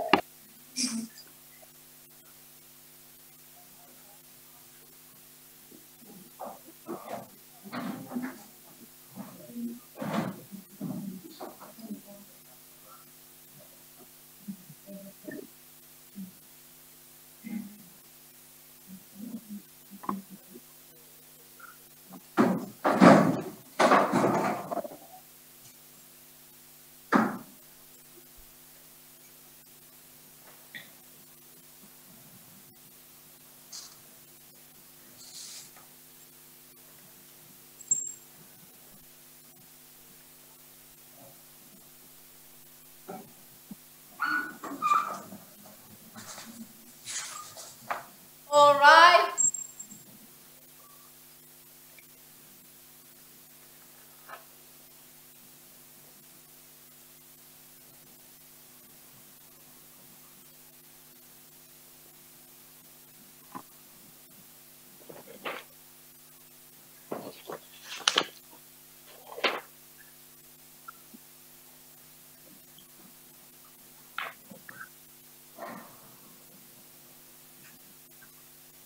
Okay, let's continue. Thank you, Chair. Mr. Godi, can you hear me clearly? Yeah. Thank you. Mr. Godi, I was about to take you to paragraph 6.21, and this is just summarizing a summary. Your legacy report summarizes the views you held and reported at the end of the Fifth Parliament, and this paragraph summarizes what you said there. It talks about a disregard of applicable legislation, including, for example, the PFMA and the Treasury regulations, by officials and senior management. It talks about a lack of consequence management for officials responsible for non-compliance with legislation. And it talks about SCOPA recommendations not being implemented. Is that a fair summary of what you said in your legacy report? Yeah, no, that's very correct, Chair. What I'd like to do is just to illustrate that by reference to some examples.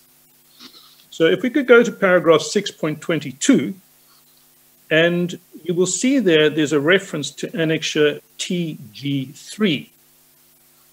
That annexure, Chair, is in bundle 1, starting at page 156. That's the PO1 number on the top left.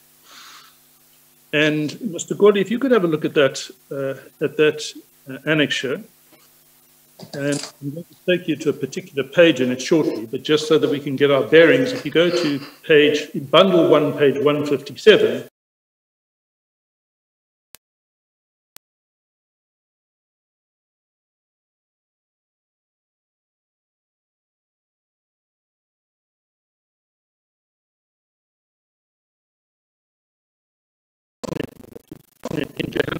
in Johannesburg 13 to 17 August 20. Is this a report prepared under your leadership? Right. Now, for the moment, I'm going to leave aside SAA, and I'm going to look at Transnet. And you start hitting page Transnet at page 166, portion 5. Is that correct? Yes.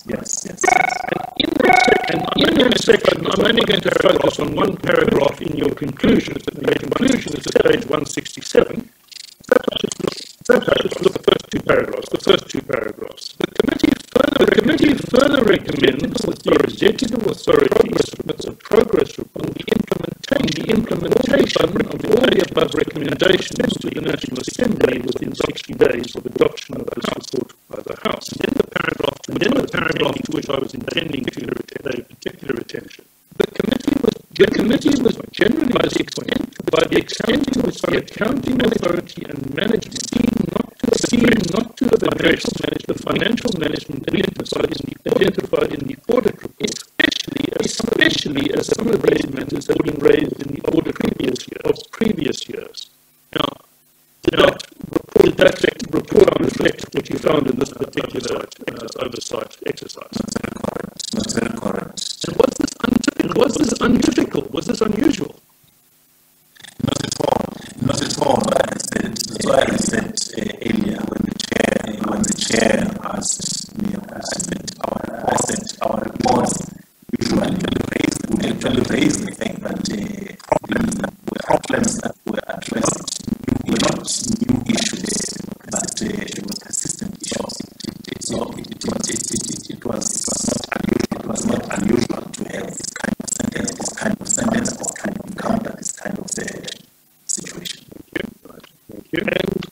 And in paragraph C's 2018/2019 financial statements, and Chair, just for your reference, although I'm not going to take you there, that's at bundle 1, page 204.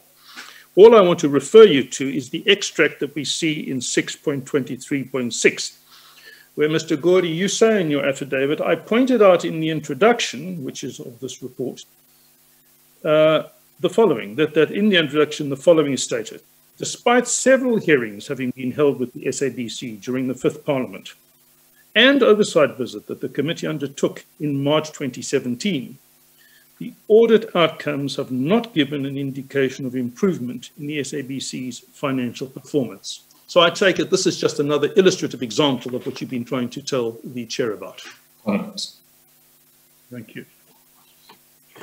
Now, I want to move on to the portion of your affidavit that starts at page 13, under the heading, absence of effective mechanisms to ensure, I don't really want to get engaged in a long legal debate with you now.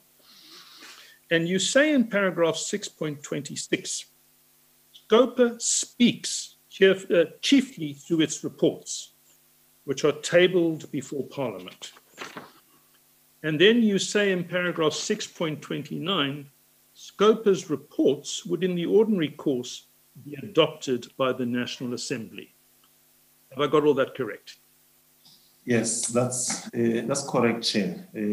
We, as a committee, we're a committee of Parliament. Whatever work we do it on behalf of Parliament. So we then need to report to Parliament, and it is Parliament that must then adopt the reports. And I must say that I don't remember any report of SCOPA being rejected by the House.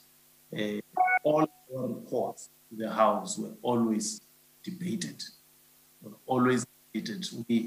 We requested, were granted the fact that all our reports will be debated. Yes, we didn't have enough time because sometimes we always submit 3-4 reports at the same time, but the time we had would be 30 minutes, 40 minutes, and surely that was not enough, but at least there were debates on the reports that we submitted. And what you also tell the chair is that as a matter of usual experience, the SCOPA reports would be adopted by the National Assembly as approved by Parliament. Yeah, I mean, look, there was always this understanding that whatever SCOPA brings, the House would not have issues, because the assumption is that the committee does a very thorough job and no one would want to stand up and say, no, we don't think their stance against corruption is wrong, we must defend this. So it was almost given that our report will be adopted. But that adoption, what did it mean and what effect and impact did it have beyond adoption? That's the issue I'm going to come to if you just give me a minute or two. So I'd like to take you to your paragraph 6.28. You say there the following. In the period during which I chaired SCOPA, all of our reports contained recommendations as regards required corrective action. For example, our reports would request certain ministers to report to Parliament on specified steps taken to address particular issues within a given period. And then you continue in brackets, some reports requested the Speaker to repeat requests made in earlier reports until such time that there was compliance. Now, I take it that's factually correct, is it? Yes, it is. And what you say in paragraph 6.30 is that generally the Office of the Speaker would issue requests to ministers in accordance with SCOPA reports. Is that correct? That's correct, Chair. And every time the Speaker wrote to a minister, I would be copied. So I would know that the adopted resolution has been communicated to the relevant minister. Well, if I may say so, so far so good. It looks we have like a system that's functioning. But you then continue in paragraph 6.31 as follows.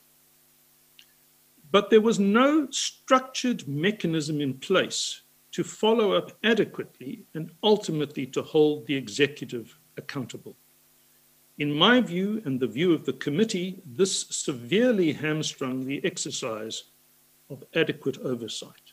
Committee members became increasingly frustrated with the lack of responsiveness of the executive. Could you maybe just elaborate on that, please? Well, Chair, may I say that in as much as I've earlier said that whenever the Speaker wrote to the relevant minister forwarding the House resolutions, I was copied. I have never received, or I was never copied of any letter of follow-up from the Speaker's office on any of those resolutions that were passed, indicating that the resolutions that were forwarded to the ministers and the timeframes given are being pursued. So we would go to the House, debate the resolutions, adopt them, and I will be copied the letters from the Speaker to the relevant ministers, and that is where it basically ended. Right. Now, you deal with the obvious consequence of that in paragraph 6.32. You say there, in an effort to remedy this, I approached the Chair of Chairs, Mr. Cedric Froelich, sometime during the Fifth Parliament. He gave me an assurance that the Office of the Speaker would configure a so-called dashboard, which would keep track of deadlines and follow up and ensure compliance with all House resolutions. Can you confirm that? Well, Chair, I can confirm that this is factually correct, that members of SCOPA were quite frustrated with this, dealing with the same things almost year in and year out. I must say that I had a very good working relationship with Comrade Cedric Froelich, and he had an open door policy with me that anytime I needed any assistance, I could knock on his door. And so it was easy for me to go and raise this issue about the fact that the committee is unhappy. And I must say that he appeared genuinely convinced that the dashboard was going to be configured as a matter of time, and they will be able to track. The concern was not just about SCOPA resolutions, but it was just about the business of the House. Of course, I had gone there for SCOPA, but he acknowledged that not only in relation to SCOPA, but generally in relation to most of the resolutions in the House, they are not able to get feedback timeously and promptly from the executive. But so it did not happen. Well, that's my next question. What happened, if anything? Did it happen? Did it come about? Is it in place to this day?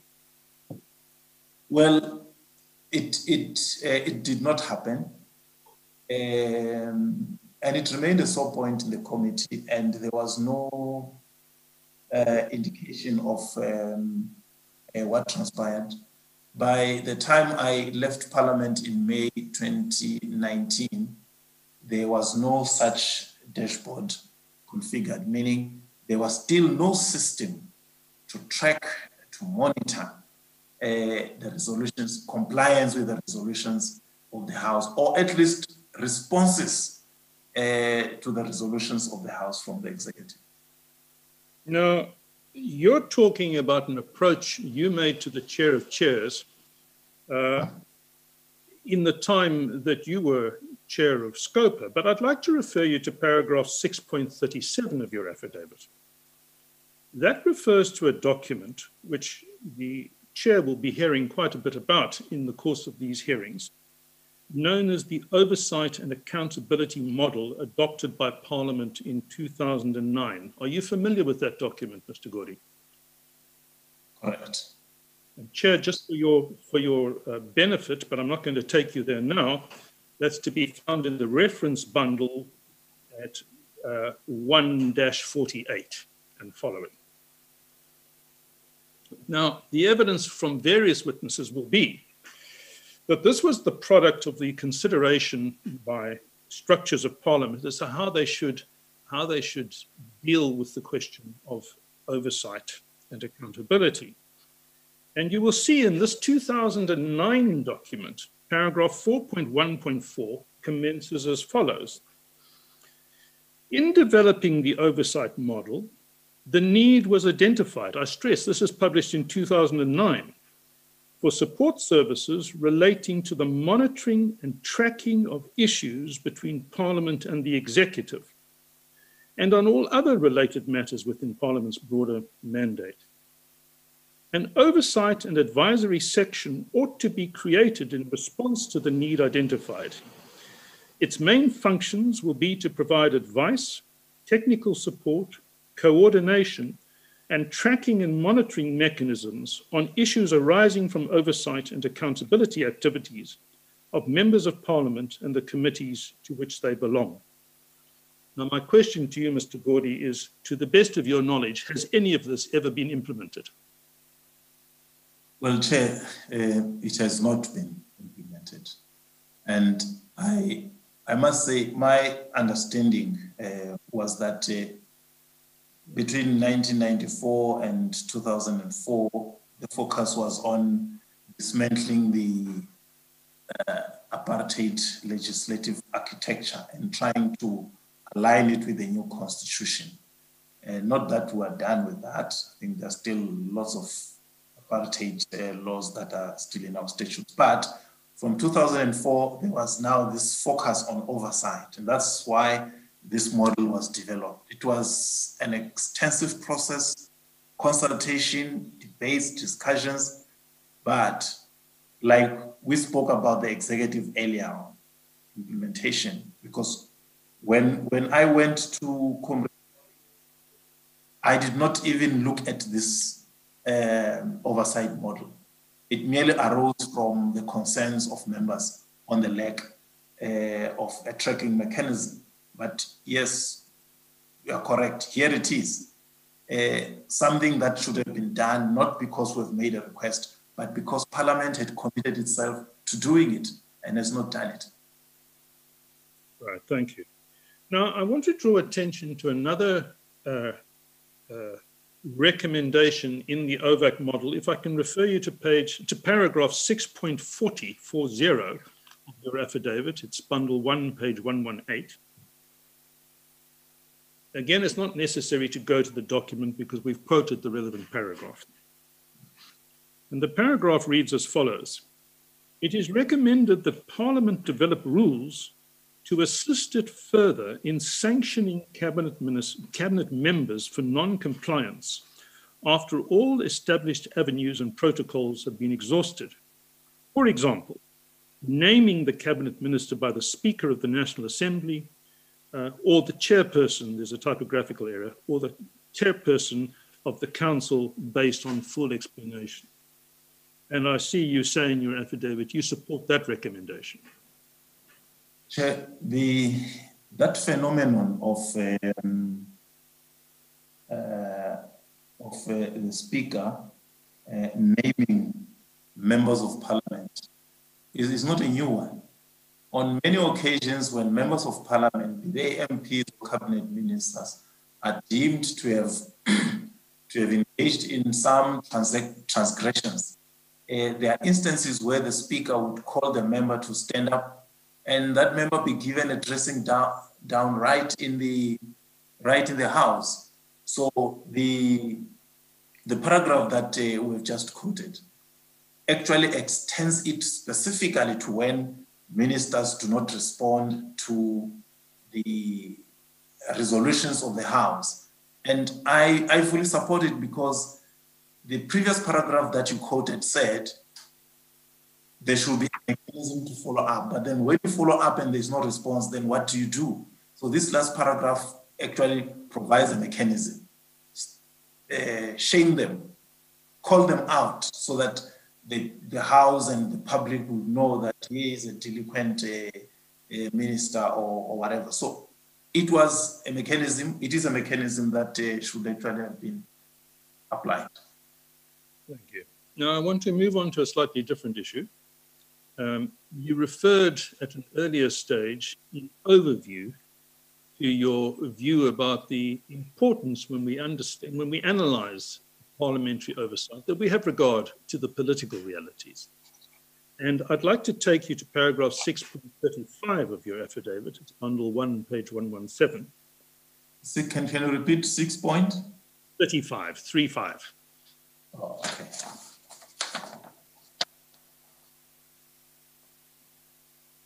And perhaps if you could just talk to this issue and elaborate on your views in relation to the implications of a parliament that is dominated by one strong party, and the relevance of politics to this oversight question we're talking about. Well, Chair, what I mean here is that the political dynamics within the party that has the majority in the House will certainly determine how parliamentary work is done. Because, like I said, at the end of the day, oversight is heavily impacted upon by politics. And I can tell you that I've seen in Parliament how members of various political parties will come to the House on a particular issue with a political mandate on the stance to take, and reason and facts will not sway them otherwise. So politics remain a determinant. And this sometimes, unfortunately, and especially with the majority party, you would see it in the work of the portfolio committees.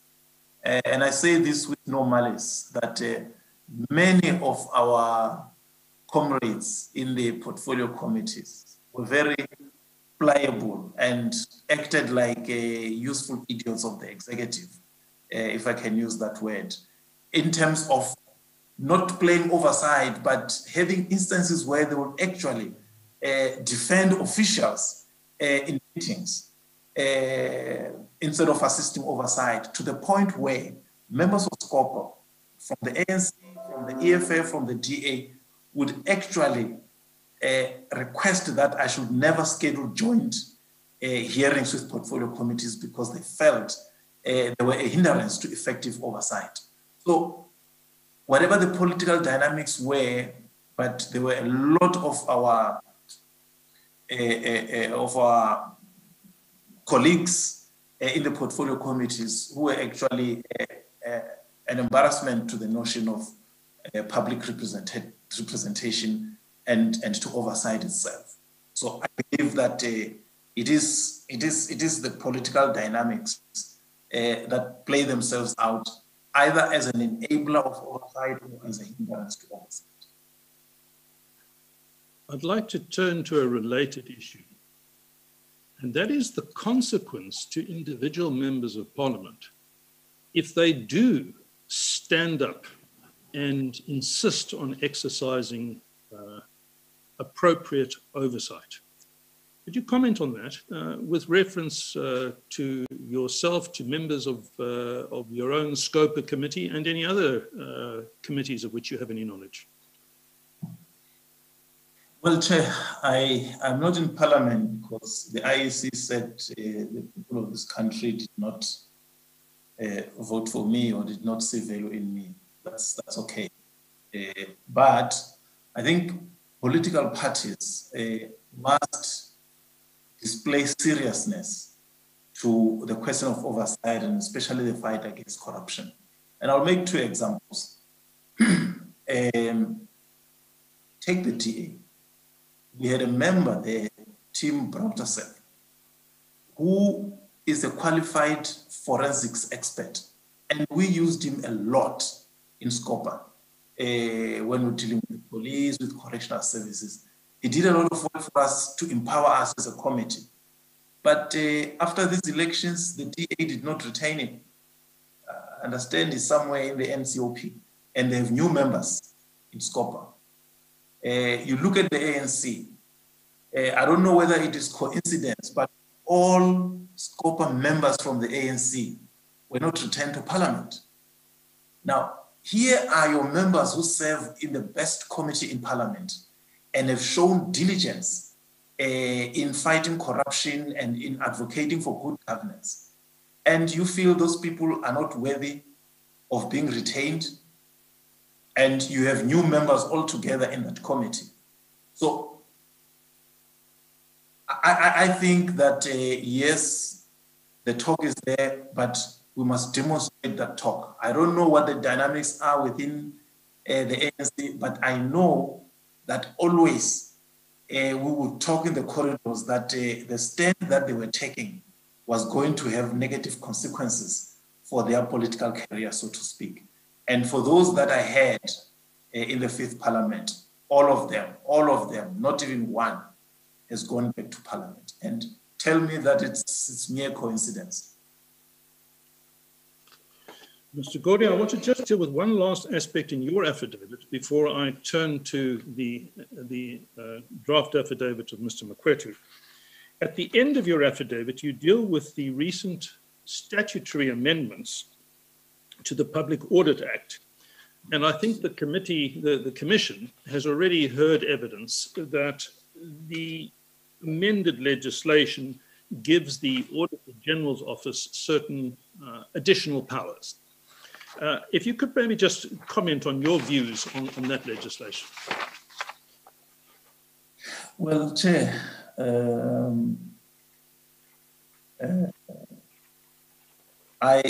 just 2 comments for me. Firstly, this act gives someone or a body outside the executive or the accounting officers and authorities the responsibility to do their work.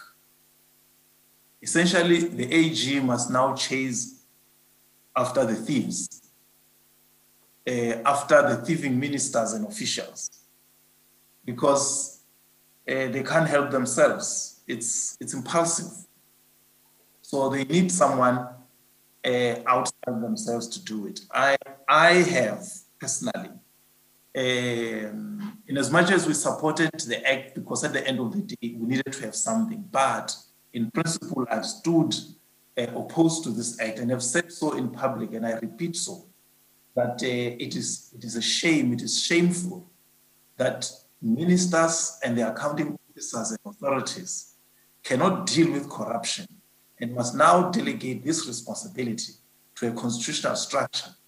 And that Parliament connived in that process.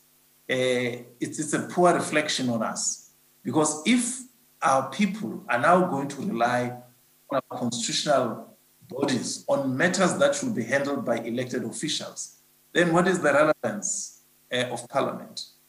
What is the relevance of elected officials? I think that this is a very, very wrong legislation, to the extent that it actually acknowledges that our system is unresponsive, and therefore we give up on it being able to deal with the shameful looting of public funds, which denies our people the right to timeous and quality services. Mr. Godi, I'd like to change track completely now. I'd like to refer you to the unsigned draft affidavit of Mr. Makwetu, which is to be found in 4 from page 847 onwards. Can I, just a minute, can I just change my files?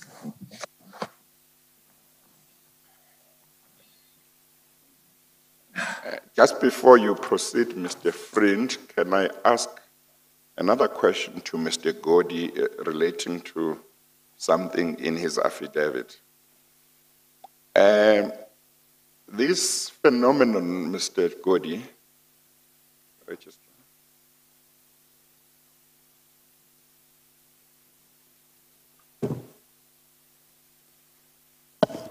This phenomenon you have told me about of all ANC members of SCOPA not being retained, is that something that happened at the end of one particular term of Parliament, 5 years, or is it something that happened, something similar had happened during other terms, as far as you know? Or is that something you don't know? Well, in the previous terms, what happened was that I think since I came to SCOPA, the only person who had been retained in the committee was Comrade Vincent Smith. But yes. All other members had not been retained and did not come back to Parliament. It was only Comrade Tapelo Chilwane who joined us during the course of the 5th Parliament. But in the other parliaments, every time we were like starting anew. But in this instance, in the 6th Parliament, there is no one who is even a member of Parliament that you could say maybe they could have retained. Okay, thank you. You may proceed, Mr. Friend. Thank you, Judge. Mr. Godi, have you now got access to the draft affidavit of Mr. Mokwetu, which starts at page 847 of Bundle 4? Yes, I have had access to the bundle, and I had time to go through it and consider the contents thereof. Right. Now, I'd like to ask you just a general question. Having read this long, detailed, and if I may say so, depressing affidavit, what is your view in general terms about the content of that affidavit? Well, Chair, I fully identify with the contents because the things that Mr. Mokwetu had raised here are issues that are of public knowledge because they are extracted from the annual reports or annual audit reports of the Auditor General. The views that he has expressed on these facts overall are views that are consistent with the views that we would share from time to time, either in official meetings or whenever we met unofficially and or informally and discussed issues of oversight. And would it be fair to say that you had a reasonably regular and reasonably close relationship with Mr. Mokwetu? You were familiar with his views and you had regular discussions? Well, look, that's correct. Remember, SCOPA is the one committee that uses the reports of the Auditor General more than any other committee.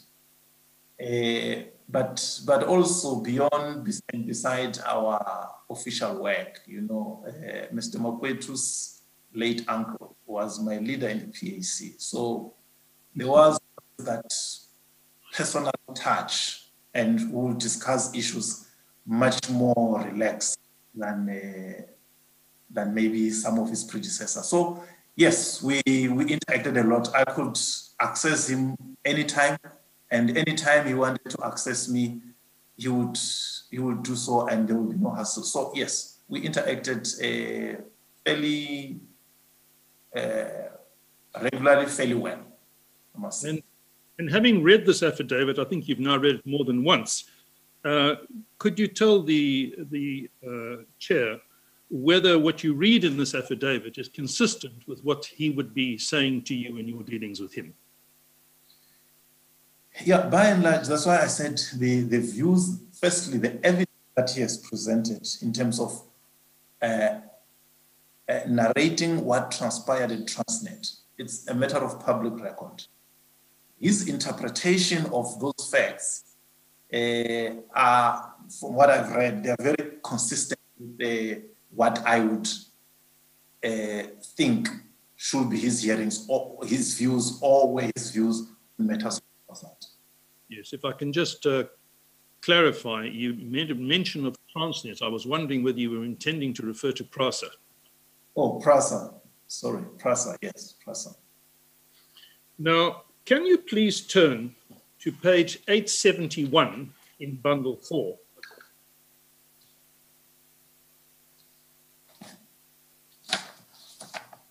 I'm sorry, what is that reference, Mr. Friend, again? 871, bundle 4, PO 04871. And in particular to paragraph 61.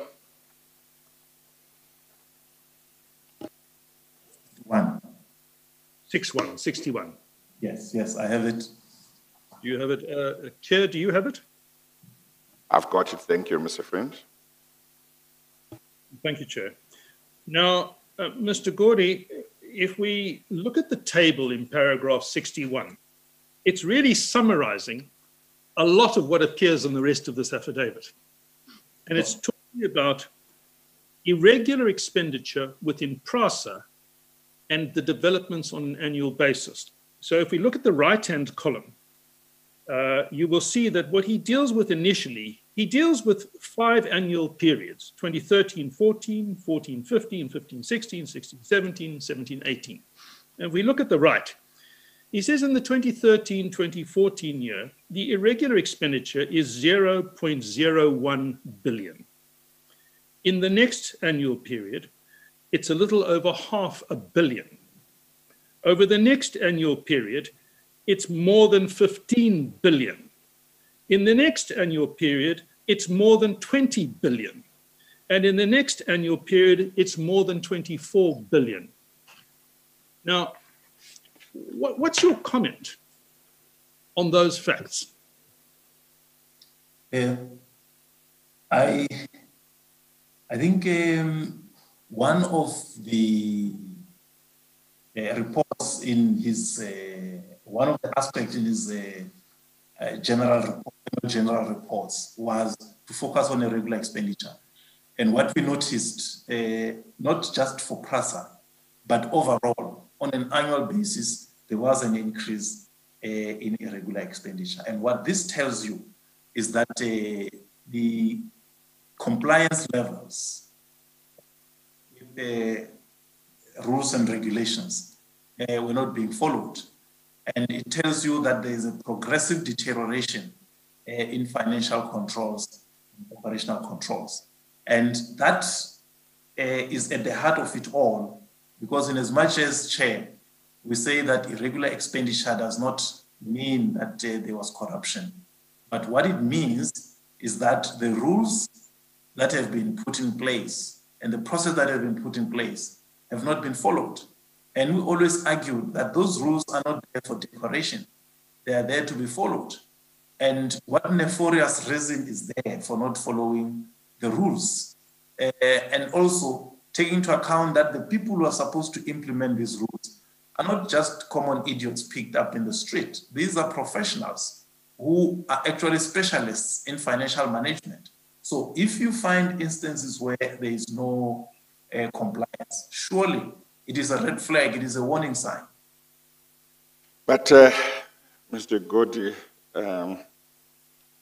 you might not be able to say anything about this, but this is really shocking. I mean, even in regard to PRASA, I've had a lot of evidence about allegations of corruption at PRASA, but even in regard to PRASA, to have a situation where in the 2013-2014 financial year, irregular expenditure is 0.01 1 billion.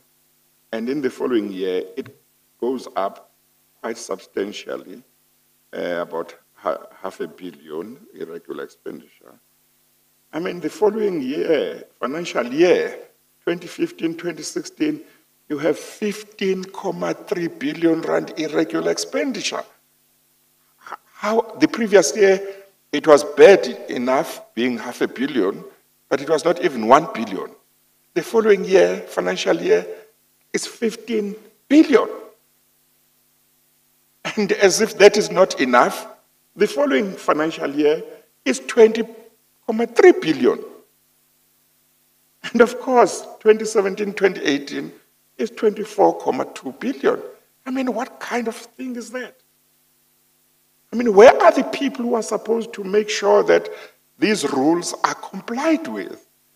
As you say, irregular expenditure doesn't necessarily mean it's corruption. But when it is at this level and happening the way this table seems to show, there would be great suspicion that a substantial part of it is corruption, as far as I'm concerned.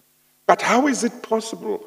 Where is the relevant minister if the CEO is not doing his job, if the board is not doing his job? Where is the president, who should be getting reports about the state of affairs of SOEs, who should be told about this situation at PRASA? Where are the politicians? What are they doing? And then, of course, we go back to Parliament. Parliament gets told about this. SCOPA does what it can. The National Assembly becomes aware of this. Year in, year out, National Assembly can see that the people at PRASA are not taking note of any disapproval from SCOPA about this level of expenditure every year. Actually, it looks like each time SCOPA says something, they say we are going to show SCOPA, they are not going to deter us. The following financial year, it's worse. How does one explain this? It's as if there is no government. It's as if there is no leadership. It's as if government doesn't care about taxpayers' money, how taxpayers' monies are used at PRASA. It's shocking. And I guess it just confirms what you said earlier on, that as SCOPA, you would raise issues, and the issues were the same every year, and they were not being sorted out, and you would tell the National Assembly in your reports, and nothing would happen. That's what it says, I guess. Chair, if I may, and I'm sure you would feel for members of SCOPA, because now you are looking at PRASA, and we had to look at everything, because the Auditor General will then write the cumulative total of all the irregular expenditure within the national government as well as the provinces. And it was really, really heartbreaking, at least for those of us who wanted to do good for our people.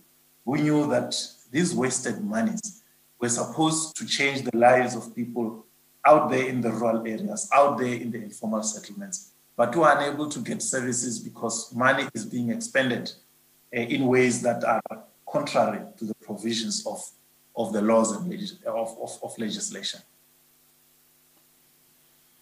Yeah. Now, I want to, sorry, Judge. No, I'm done. I'm just shocked. I'm just terribly shocked. Yes, you may proceed, Mr. Friend. Thank you, Judge.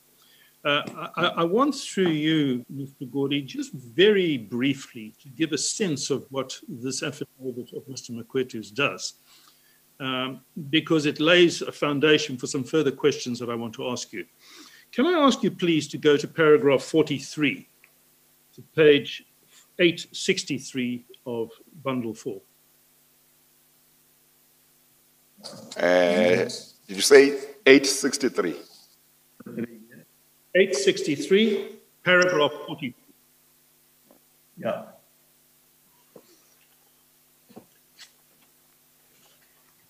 You know, as somebody who has read this affidavit, you will know that this is just a foundation for the rest of this affidavit. What Mr. Makwetu is showing in his affidavit, in his draft affidavit, is basically the procedures that he goes through and his office goes through. And he says, the Auditor General Office engage and continue to engage with the following oversight structures to assist in exercising their own oversight functions. And he starts with the board or the administrator during times when PRASA was under administration. And may I say that he uses PRASA simply to illustrate the more general problem. Secondly, the Audit and Risk Committee, which is a subcommittee of the board. He says currently not in place. That's due to the particular exigencies of PRASA. Thirdly, the Executive Authority, who in this case would be the Minister of Transport. And then only fourth and fifth, the Portfolio Committee on Transport and SCOPA.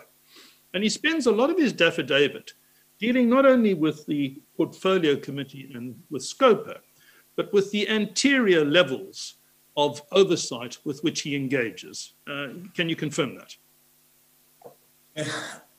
I want to confirm that it is correct. And I think the process was intensified under, or started under Mr. Makwetu's predecessor, Terence Nombembe, to say, look, as auditors, let us not just look at the numbers and write reports. We are South Africans, we are patriots, we have a duty to contribute to our country. Let's take a step further. So, see, Chair, by the time PRASA comes to SCOPA, their board has been engaged by the Auditor General on the problems and what needs to be done. The Audit and Risk Committee within PRASA would have been engaged. The Minister would have been engaged. So by the time they appear before Parliament, we're not dealing with new issues. We're dealing with issues that they've been engaged in. But in most cases than not, Chair, if you look at the recordings of our hearings, you'll find officials who sometimes act as if they've just woken up from a sleep, or they don't understand or don't have an idea about the annual reports, which is their product. And what we have here with PRASA, Chair, is what the Auditor General's Office does with every department and every entity. And I know it is not added here, but I do know that the Auditor General will actually address Cabinet at the end of the audit process to say, look, this is what we have, these are the things that are there. But they will still address individual ministries, not only once, but throughout the year. They will seek to engage them almost on a quarterly basis. So when they come to Parliament and say things are wrong, it's not as if something has just emerged from behind the bushes. It is something that they've been dealing with throughout the year with the Auditor General. So, as far as you know, I'm sorry, Mr. Fringe. So, as far as you know, the Auditor General, and in particular Mr. Makwetu, used to address Cabinet at certain points to point out to them the challenges that his office was finding with regard to various departments and SOEs. Is that what you are saying?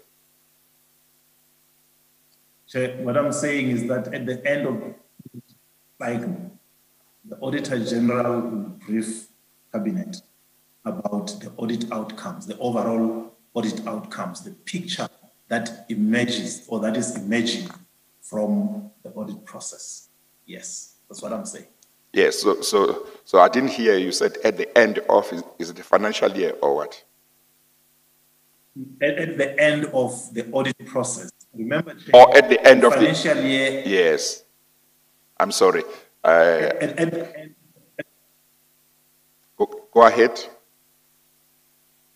I'm saying at the end of the audit cycle, when the annual reports have been submitted to Parliament and he has drafted his general report, the general report summarizes his views of the audit cycle, that this audit cycle, these are the key things that have emerged.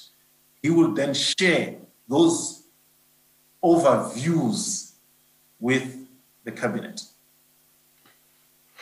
Which means that whoever was a member of cabinet at any particular time when Mr. Makwetu or the Auditor General would have briefed cabinet can be expected to have had a picture of what the challenges are in regard to these types of issues that were of concern to the Auditor General. And if they wanted to know more, they would have known how to find the reports of the AG to get to know more about what was happening. Would that be correct? Chair, in the first instance, each cabinet member would have had this briefing with the AG on his or her own portfolio.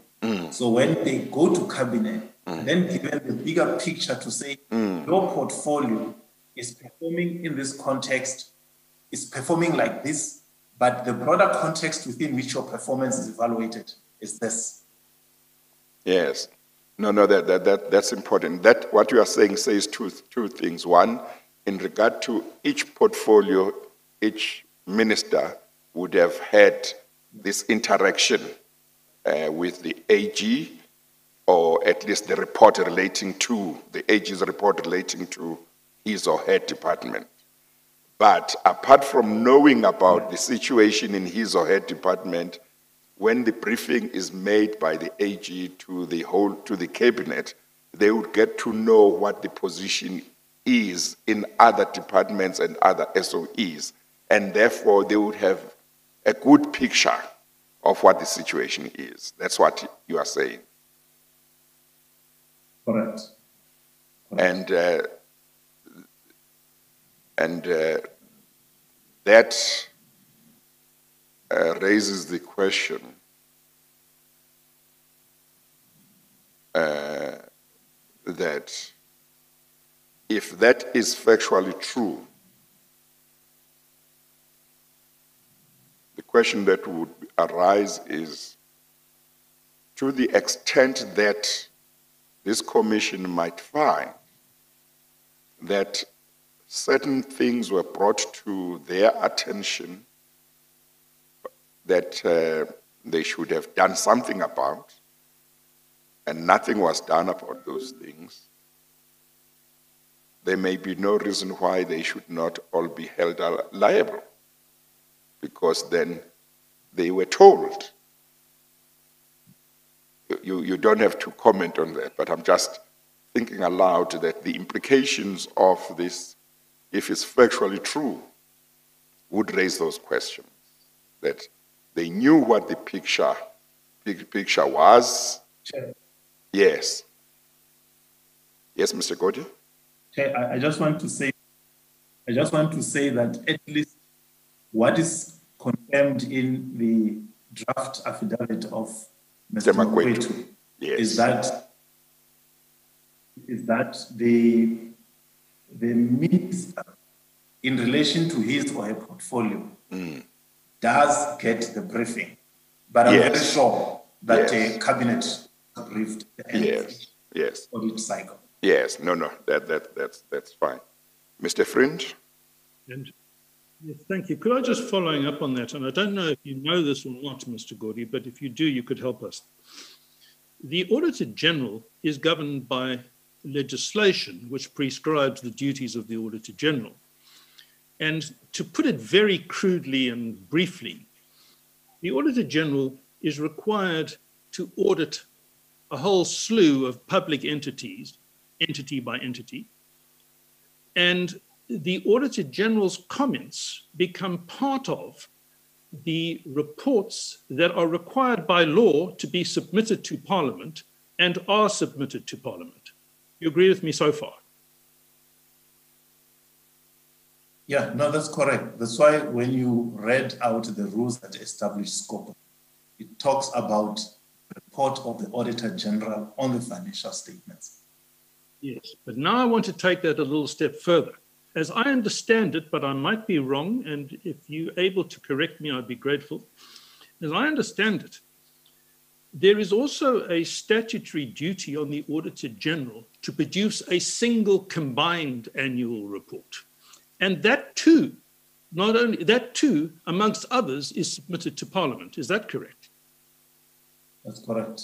So when we talk about whether or not a specific matter is raised in cabinet meetings, which I certainly have no knowledge one way or the other, what we should know is this, that government as a whole, and therefore all cabinet ministers, have access annually to the Auditor General's annual report, which gives annually an overview of the sorts of issues that we've been talking about. Can you confirm that? Correct, yes, correct. Yes, thank you. Okay, Mr. Friend? Now, Mr. Friend? yes, sir. I think we have gone past 1 o'clock. We both didn't keep an eye on the watch. Let's take the lunch break. It's now about 13 minutes past 1. We will resume at 2:15. We adjourn. Thank you.